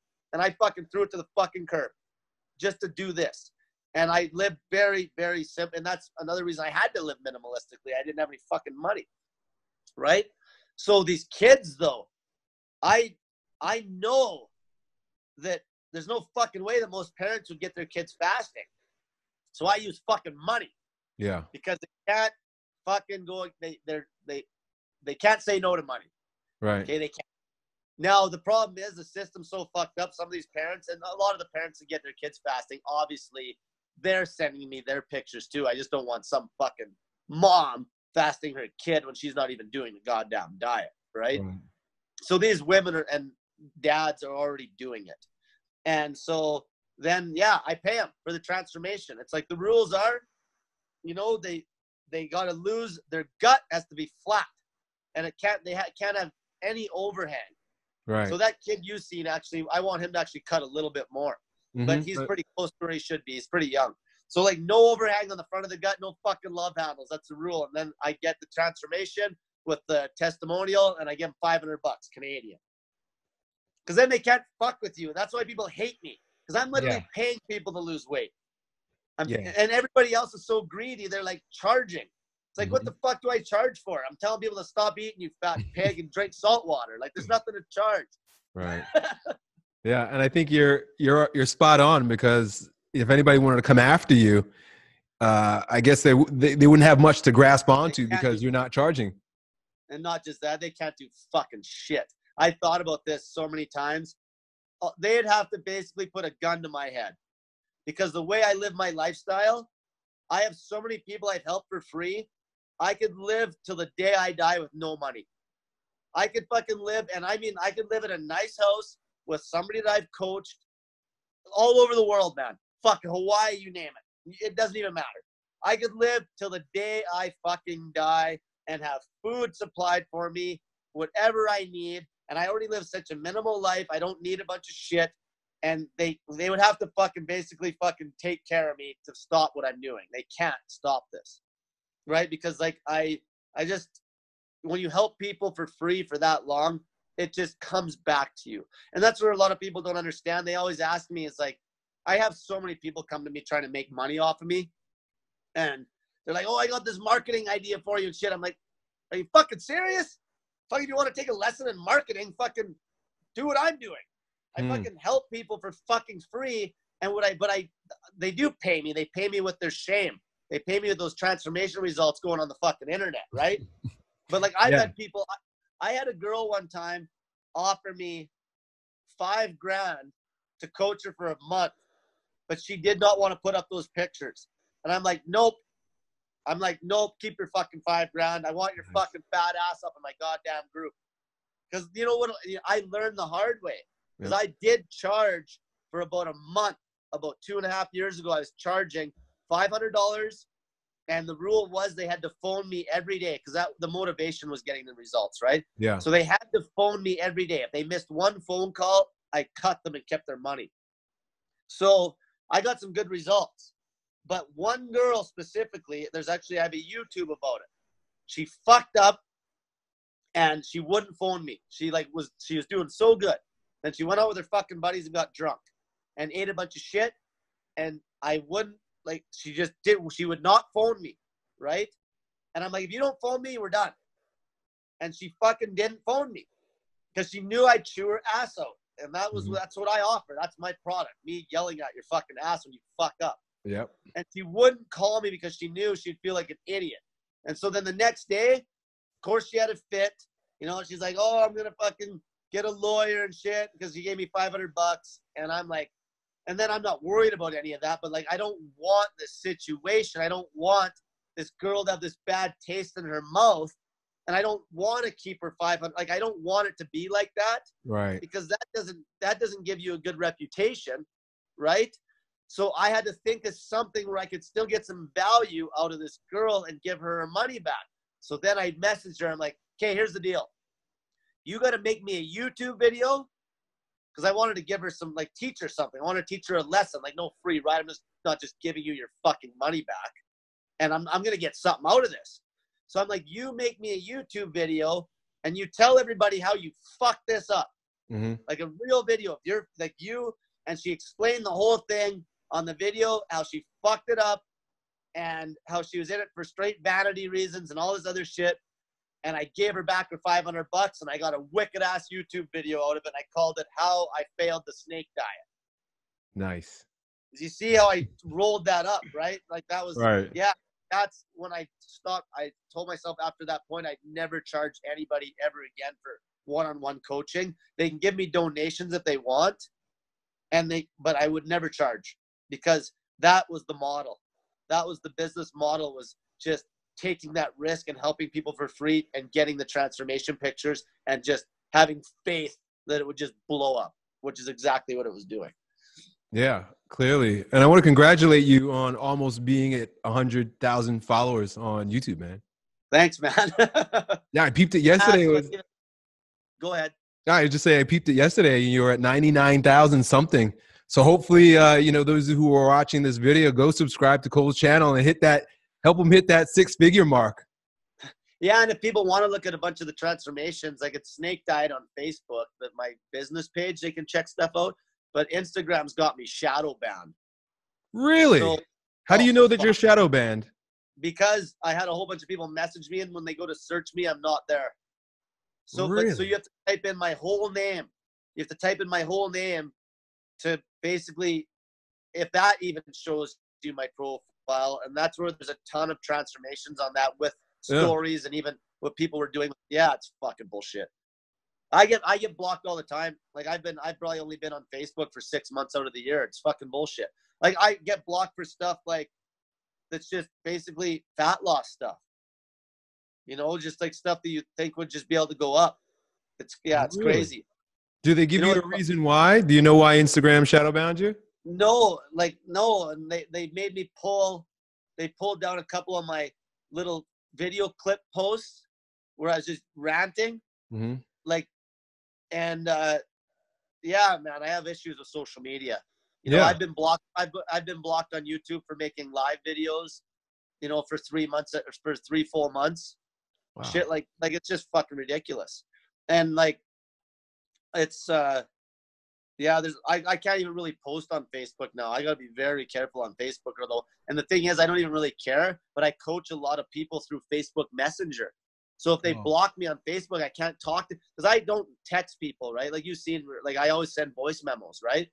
Like I can't, you like try fucking motivating a fat ass with text. It's like typing it, like stop eating, you fat pig, in text. Yeah. Like how the fuck's that gonna motivate them? Like you should see, I got women that actually message me and they're just like yell at me. They're like telling me to yell at them. Hey, fatty. They're like, stop eating, you fat, disgusting swine. Like they like want it. They can't get enough of it. It's fucking it. And the people that love me, they get results. Yeah. The people that hate me, they don't get results.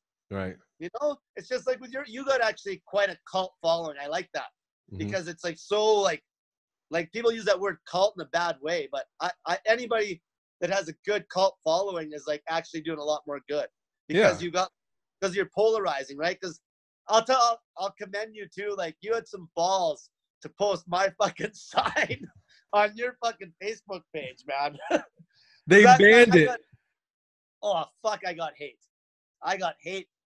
Like I had fucking people messaging me that live in my home city, like saying, "Oh, if they see me on the street, they're gonna fucking like choke me out or fucking." And that's another thing too about social media. How social media lets a lot of opinions be heard that shouldn't be fucking heard. Right. Yeah. Like you know, like shut the fuck up. Like you're in real. If social media didn't exist, a lot of these like, especially these feminist women, a lot of these opinions you wouldn't even hear them. Now these opinions actually create a problem. Like some of these women were saying, "Oh, if I seen you, I'd fucking punch you in the face." Yeah.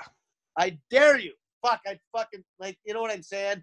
Like some of these women, it's getting to the point now. Like a woman comes up and hits you, you better have a camera there because you'll like, you know, you'll go to fucking jail if you even lay a hand on her, right?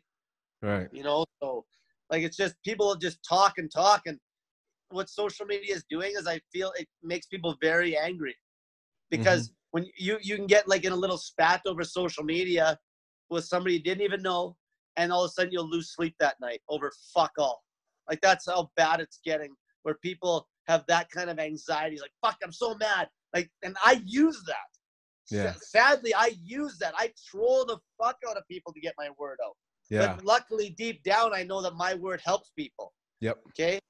But like a lot of people, they'll get hating on each other, and then they just go to bed angry. Yeah. Like that, social media just creates hate, and it creates a massive amount of sociopaths because no one cares about anybody anymore. Right. Like, you know, they don't genuinely care. Like you see this where now it's getting really bad, man, where you got a situation where now you'll have some guy getting beat up in the street and people will just walk past. You know, that would like even, I don't know, remember that story years ago where that guy got his head chopped off in that bus? No. There's a story where a guy kind of just lost his marbles on this bus, and he went and grabbed this kid, and he literally decapitated the kid in the bus. Oh my God. Yeah. And everybody just basically ran off the bus. Now back when that wouldn't have happened because that's just a complete lack of balls on the society's part, like to not step into that. Because like if there was some men on that bus that actually had like, you know, some balls, they wouldn't have let it happen. There's just no fucking way, you know, and that's where it's getting really bad that way. And I feel even with the women, oh, this is a good little topic. Do you follow like any of the transgenders like winning all these sports at all lately? Yeah, I've seen them in some of the news reports. Well, yeah. Well, it's fucking crazy how this feminist ideology and like everybody needs to be equal. Right. You know, it can't be a fucking first and last. Everybody, it all has to be fucking like just sunshine and fucking rainbows. And now what's happening, this is the fucking irony, is because they're letting these transgenders race against these young girls, fuck, they're going to just wipe out women from sports. Yeah. Right. Congratulations. The women are the ones that wanted this fucking thing. And now the women, like, talk about liberation. They're just going to wipe women right out of fucking sports. And because they're too scared to put the cap on the 1% to save the 99%. Right. See, that's the whole problem with this whole fucking thing is you got like the minority speaks loud Right. and they're getting what they want. Like not everybody can win. Right. And now you're going to have a situation if this keeps going the way it does. They did pull 100% raw. I actually compete in 100% raw powerlifting. This boy basically beat all the fucking records in the one women's weightlift class. Yep. And they pulled the medals. They actually manned up and pulled the fucking medals. I saw which that. I was really glad to see. I'm like, well, fuck, like, you know, they did it because it's getting to the point now where they almost wouldn't pull the medals. Like, I think in Cincinnati, I was reading about there's actually an equality bill or something, and that was the one where it's getting, and that, I think that was the one with the track. Maybe I'm wrong, but 2 track athletes, both of them won. The other girls knew they were going to win. It's like, and there's and 2 girls didn't make it to the next level of competition because these 2 transgenders basically mopped everything up in the running, right? Fucking unreal. Yeah, it seems like a joke almost. Oh, it is. And then the thing is, it is a fucking joke, and like people, like they don't see this, Right. but it's gonna bite them in the ass so bad because eventually, if it kept going the way it's gonna, I don't think it will. I think the brakes will get put on this sooner than later, just because of even us having these kinds of conversations. But if it kept going this way, and this is what happens when you fucking let women into fucking places of power. Right. Yeah, and it's the organizations and individuals that got to stand up. Like, look at what happened to the Boy Scouts. Yeah. Oh, yeah. What do they call it? Like fucking like what? Just People Scouts now or some shit? Like Well, they don't. Not the Boy Scouts because there are women there. Yeah, that's right. So did they even change the name from boy to something else? I think they call themselves Scouts now. Okay. But it's good to see when people fight back. Like the Mormon Church was very involved with the Boy Scouts. I mean, they would send all their boys there, and they pulled out, and that was like the end of the Scouts. Actually, I watched one of your videos there when what's his name again? He wrote the book Rational Man. Oh, Rollo Tomasi. Yeah, Roland. Yeah, Roland. That's his name. Rollo. Yeah, him. Like he's old school pickup guy from like way back, right? But he had a good point when he's talking about the religion. See, now when we're talking about men being leaders and women naturally being, when women are submissive, everyone gets along better. Yeah. Like as soon as a woman's fighting with a man, the man has zero respect for that. Zero. You know, but he had a good point talking about the church. Like the old religions would actually keep that hypergamous nature in check. Right. But now there's more women of power in these religious environments, and they're almost going like completely away from what the religion was. Like if you let that go another 10 years, like whatever, all the religions will just be completely rewritten. Right. You know, and that's what's happening. And religion, that's one good thing about religion was that, you know, religion kept a good family structure. Right. And it was very hard to get a divorce. And now women fought for that divorce right. Like now they can just get a divorce like fuck all.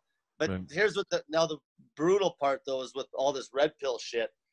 Men are catching on. Some men get red pilled in a bad way. Like I get, you know, they'll help a girl and fucking get a false rape charge, end up in fucking maximum security prison for 2 months is what happened to this one guy. It was like an assault charge. He just helped the woman fix her car and did nothing, and they had it on camera. You know, and anyway, but this is where it gets scary for the women because these guys are getting so red pilled that if the men basically the men are getting, the women are burning it down so bad with the men that if the men like as a whole completely disconnect, then the women then there's no one there anymore for the women because technically it's these fucking weak men that are even making feminism possible, right? Right. It's interesting how many weak men are the ones that fight back when I make videos that are red pill related. It's usually because they're just pussy addicts and they're fucking trying to they're just fucking white knight cucks that are kissing these feminist fucking women's asses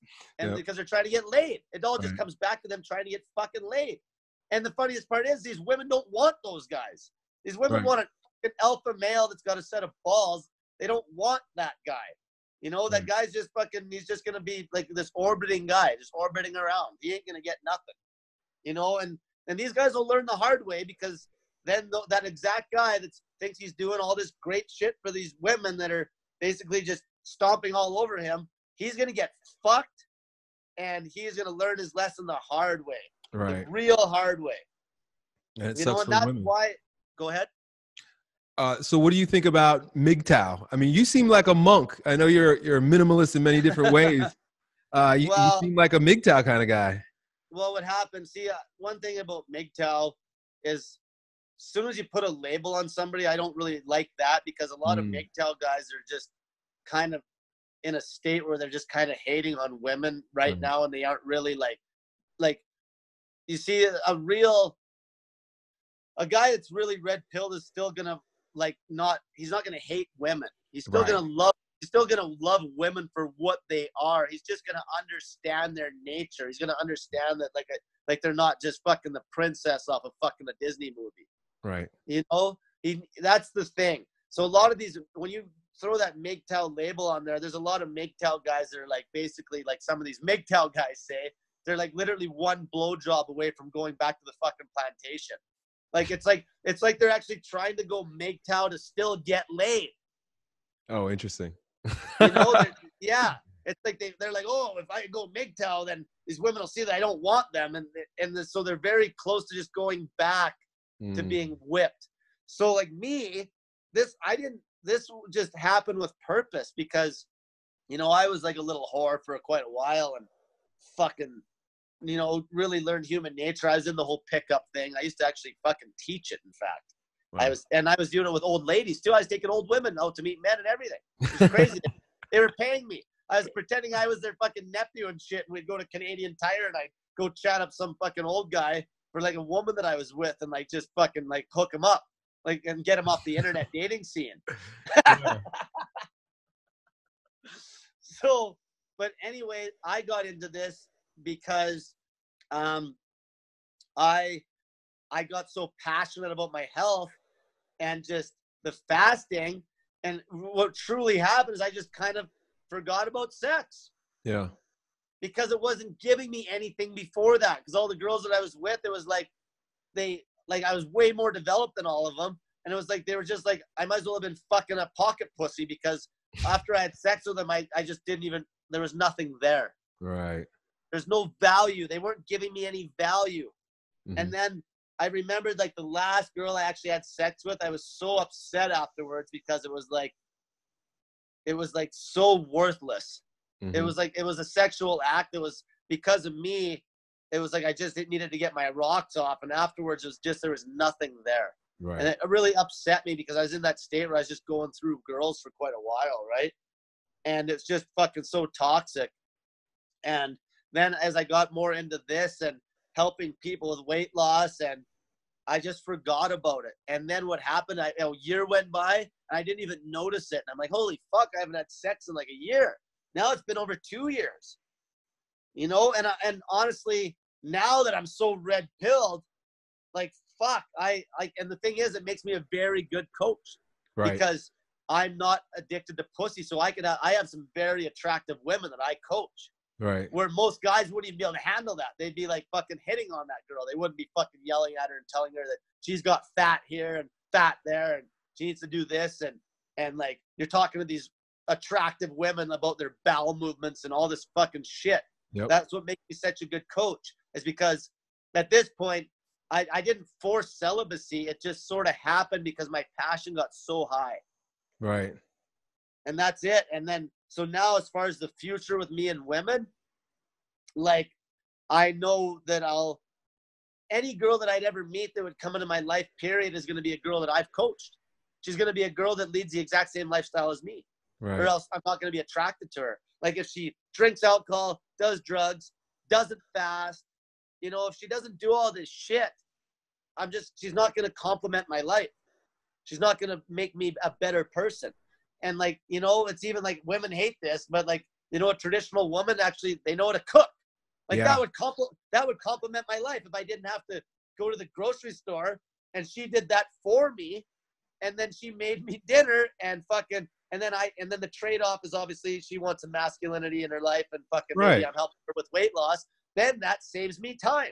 Okay, that's something, but I don't give a fuck if a girl is making $500,000 a year. I don't give a shit about that. I want some, like, as a man, I need her to have something that's going to make me a better person, which would be things like making my life less stressful, like handling some of the errands and shit, so I can sleep better. You know, not taking away from my fucking sleep, not making me lose sleep at night because she's off at the fucking bar gallivanting around, chatting up fucking 20 other fucking guys. Right. You know, I want my health to be better. So that's what I'm always thinking about. It's like, how can I make my health better?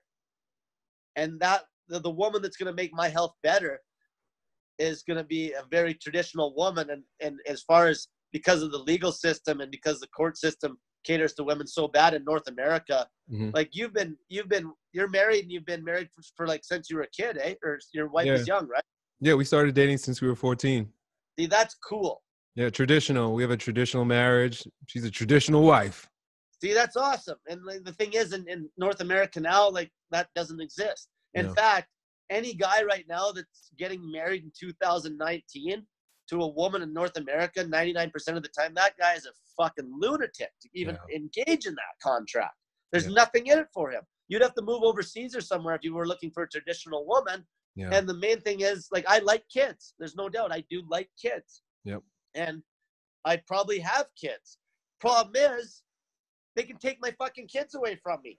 Because isn't that what it's all about? To have kids, to be a good parent, to raise your kids so they love you, so that when you get fucking old, your kids will take care of you. It's like the best investment you could ever make. But if the woman can just fucking be like, bye, and just take your fucking kids, then it's useless. Because that's the only reason I would ever engage with a woman in a long-term relationship, is basically to still have kids. Right. But if she can just take them away, then it's pointless. Because I've beaten sex. Like I go the rest of my life and not have sex ever again. I've beaten that. There's other things of value though, like you said, if they can somehow give value back. And that's why when you're an extremely developed male and you're past looks and you have a traditional wife, and like I've already not had sex for 2 years. So if I had a woman in my life that I wasn't even having sex with, it was completing some of those roles that I said might better my life, then that would be a very good thing. Yeah. Right. So then that makes a situation where if your wife does get old and loses her looks and like her youth and beauty, if she can still give you those things that are going to make your life better, like lowering your stress level, that woman's got value. You know, where now if it's just about sex, and like that's the thing, like men have objectified women so fucking bad. Instagram's the biggest fucking shit show on the goddamn planet right now. Young girls, you know, you throw up one picture of skin, if you're a young girl, you got fucking 20 million cocks hitting you in the face for days. You know what I mean? Like women, and that's another thing about women, they can't control that. No, they can't control it. And I agree with you that it's up to men. We have to take our power back by not needing the sex. Yeah, that's right. That's right. And it takes a lot of work. And it's very hard if you don't have a passion. Like if you're practicing no-fap or celibacy, if you don't have a real passion on the side, like even you're you know, like it really, when you made a MGTOW video quite a while ago and I seen that and I was like, fuck, he's fucking getting red pilled like this. And then my buddy that I mentor, my little buddy, he's seen that video and he's like, fuck, Elliott might get a hold of you one of these days to fucking do a talk. Yeah. Well, here we are. I've been following you since you had like, I'm pretty sure you had less than 50,000 subscribers. Wow. Yeah, I'm an OG, man.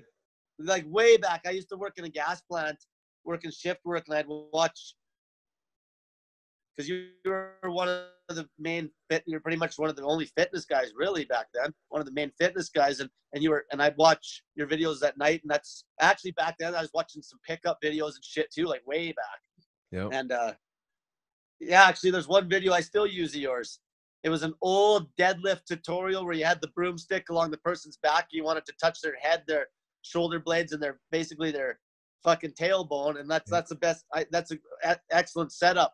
And I remember that was like the way, because everyone fucks up that deadlift, right? Yeah. That was a really good fucking video. It's simple as shit. How you fucking deadlift, right? Yeah. Thanks, man. Yeah. A lot of people still refer to that. So, but yeah, like you were saying, 100,000 subscribers, it kind of, for you, it just kind of blew up after a while. And You handle the hate really good. You know, you handle the hate, and that's why you're special compared to a lot of people, because even me, that's probably almost like my superpower is that I can handle the worst hate. Yeah. You know, like these women, when I put that sign out in the street, like I had radio stations even bringing me up fucking in my home city and shit. And, you know, there's gyms that I can't go to now and fucking like. Really? Oh, fuck. But I've had guys come up to me because I had a friend sneak me into one of the gyms because he works there and the one manager wasn't there and she banned me. And there was 2 guys in there this one afternoon. And fuck, they come up to me like, "You're that guy with the sign, and you're on YouTube." And they're like, we gotta get our picture with you, man. And they're like, snapping pictures and shit. That's wild. Like, you know, it's fucking, yeah. Like, I'm living with a Muslim family right now, actually. Mm-hmm. Yeah, my buddy's Muslim, and like his wife's amazing, you know. And it's it's such a family-oriented situation where most everybody lives in one house. Like, I love the feeling of living. You know, I love that. And, I agree. Yeah, like we miss that. Everyone has to move out on their own, and don't get me wrong though. As a young man, you should be getting the fuck out to build some character. Yeah, for sure. Right, but back in the day, it would have been like farmers. You know, the young boy would have grew up in the farm, and he would have kind of took over the farm from the dad as the dad got older, right? And we just don't have none of that anymore. And population's a big thing. Like, even with the female hypergamy with the internet, it's the worst thing in the world for women, man.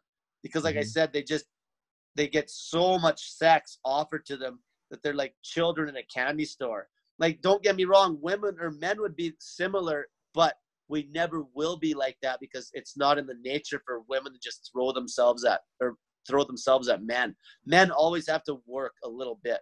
Right. Like, I think there was a guy that made a video said, "Women are born, men are made." Oh yeah, yeah. Right. So Rolo says that sometimes. Yeah, and then it probably came from him actually. It was probably one of his like followers and made a video mention it. But like, it's true. You know, if a woman has her youth and beauty, that's all she needs. Okay. A guy has to go through shit. Like, you got your boy doing jujitsu and things like that. Like, I boxed my whole life. My boxing coach was fucking hardcore. Like, he was like Mickey off of the Rocky movies, man. Yeah. He was an old Frenchman, and he actually died of cancer when I think I was 20. And I fought for him, or no, I was 26. I fought one last time, but I kind of took a hiatus for like about 6 years. I didn't compete. But he, like, when I was a kid, guess what? This was actually funny because I looked back and it dawned on me one day. Boxing was free. The boxing club, he built the boxing ring, and they used to rent it out on the weekends to like other fights and shit. And he made like, and that money supported the club. And the only kids that had to pay were kids that were competing when I was younger, and it was $50 a year. And anybody could come in, like anybody. And usually, but because it was free, guess what? What do you think he could do because boxing club was free? How do you think he could act? Yeah, he could be a tough coach. He could be a prick.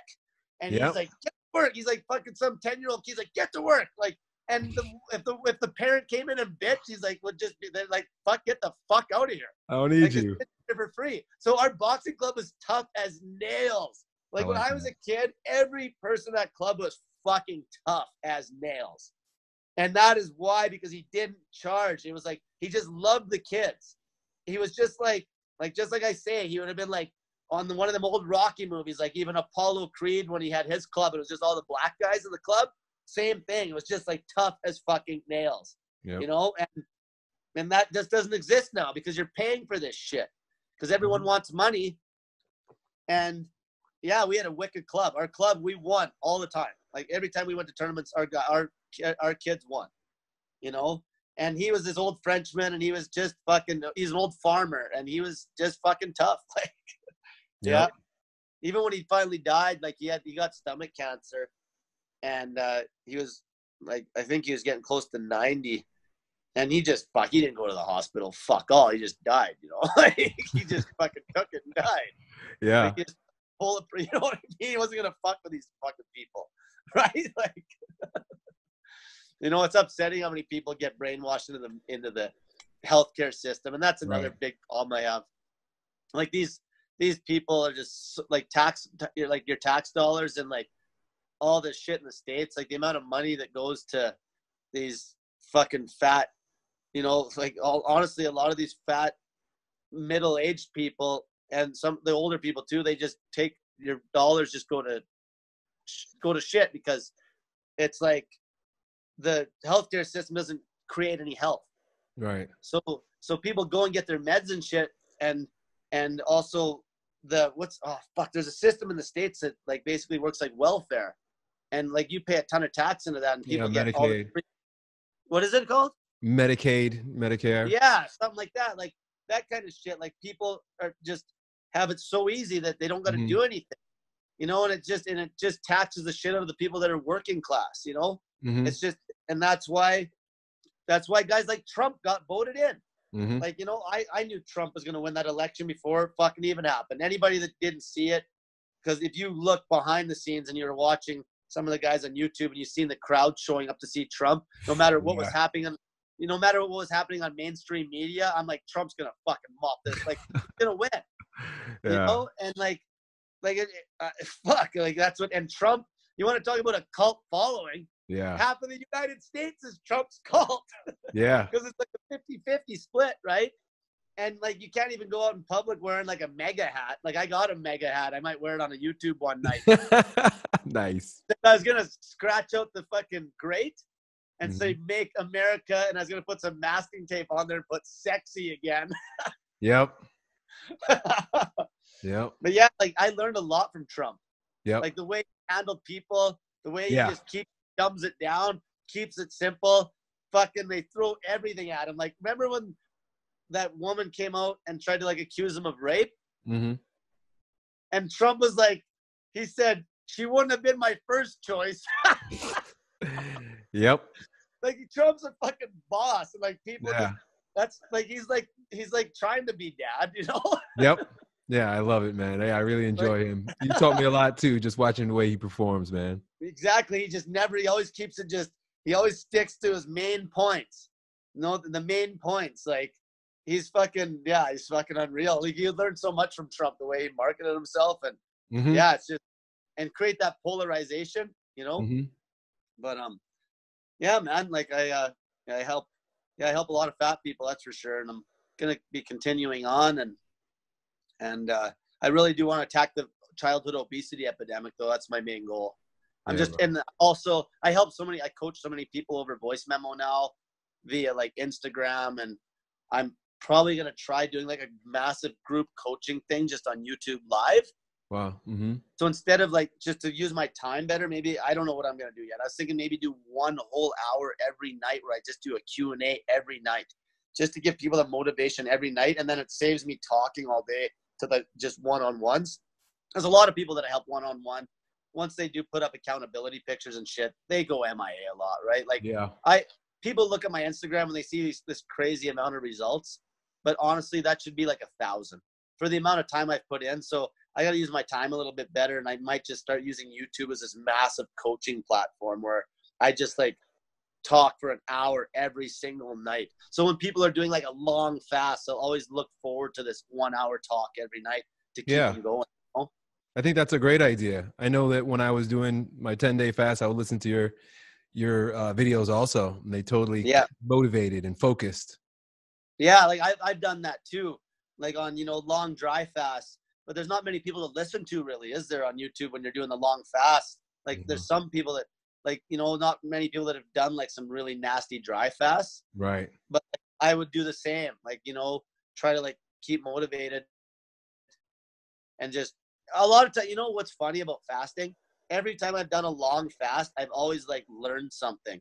I always had like an epiphany, because bringing yourself back to this complete state of minimalism where like you want nothing, especially if it's a dry fast, and you start to think about like the crazy, like you get so tough because you're almost like kind of pushing death in a sense. Yeah. That's what people are scared of death. Okay. People are fucking scared shitless of death. And if you can, everyone's going to be scared to some extent. Like I'm still scared to some extent, but I'm a lot stronger than most. And that makes me push my comfort zone really hard with some of the shit that I do. And fasting always keeps you kind of on that ragged edge where it just keeps you like always tough. And like even, you know, even sleeping on the floor, even having that cold shower, even drinking piss. Like I fucking done urine therapy because, you know, I did the first time I ever drank piss. I did that because I got reading about cancer, and then urine therapy came up on Google, and then I started reading these anecdotal stories about urine therapy. And then, of course, I'm like, okay, well, I can't be a pussy. I got to at least try this. Right. And I remember driving home the one night from the gym. I just got done training people, and I was like, I guess I'm going to try this, right? And I wasn't scared to drink the urine. What scared me was when I looked in the mirror, I was like, how far am I going nuts? Like, you know, like, Start questioning yourself, huh? Am I getting too crazy? Is this too radical? Yeah. Because there wasn't very many people doing urine therapy at all at the time when I started doing it. And it kind of I made it a little more mainstream because it's unreal for your skin, man. It's unfucking believable for a lot of things. And especially once you research what your kidneys actually do, how they're just basically your kidneys essentially are just mineral regulators. Your urine's clean, right? Your kidneys just regulate. Your liver cleans all the toxins. That's what people don't understand. They think that urine is like fucking toxic. No, there's information in your urine. If you've been smoking dope or something like that, there's information like on a micro level, but that's really nothing. Your urine is just clean electrolyte. And I used to use urine to actually be able to tell where my salt levels were at. I just taste it, and I could tell where I was on sodium and potassium. And it was almost clockwork. If I started to feel kind of like winded, if I was on a longer fast and I felt like I was getting kind of gassed, I'd taste my urine, it would just like confirm what I already knew. And then I'd taste the urine. If it kind of tasted flat, like there wasn't enough potassium or sodium, then I just crank the snake juice up. Amazing. Yeah. Dude, you can learn a lot. Yeah, like maybe I should just start a fucking business where I'm just a piss taster. Fuck, it's like, hey, I'll fucking taste your piss. I'll tell you how much salt you got in your fucking system. Amazing. Dude, this has been an amazing conversation, bro. I didn't expect us to go where we went, but I'm happy that we did. Especially, you know, we started out talking about fasting. We went into the red pill. Now we're talking about drinking piss. You're an amazing dude. Yeah, Hey, man. so I want to invite everybody that's watching to of course, check out Cole's YouTube and help him get out of the shadow ban jail on Instagram by searching Snake Diet Wizard, right, on Instagram, and follow him there. Snake_diet_wizard. I believe if you type the whole thing, I will pop up. Yeah, very cool. Let's get him to 100,000 subscribers. Cole, I got to run. I got another call at 1, but I want to thank you, man. Thank you so much for all the work you do, and thank you for taking time out today to be here with me. Well, thank you very much, Elliott, for having me. It was fun. You got it, brother. Enjoy the rest of your day, and we'll talk soon, man. You too. I'll talk to you later, buddy. Bye.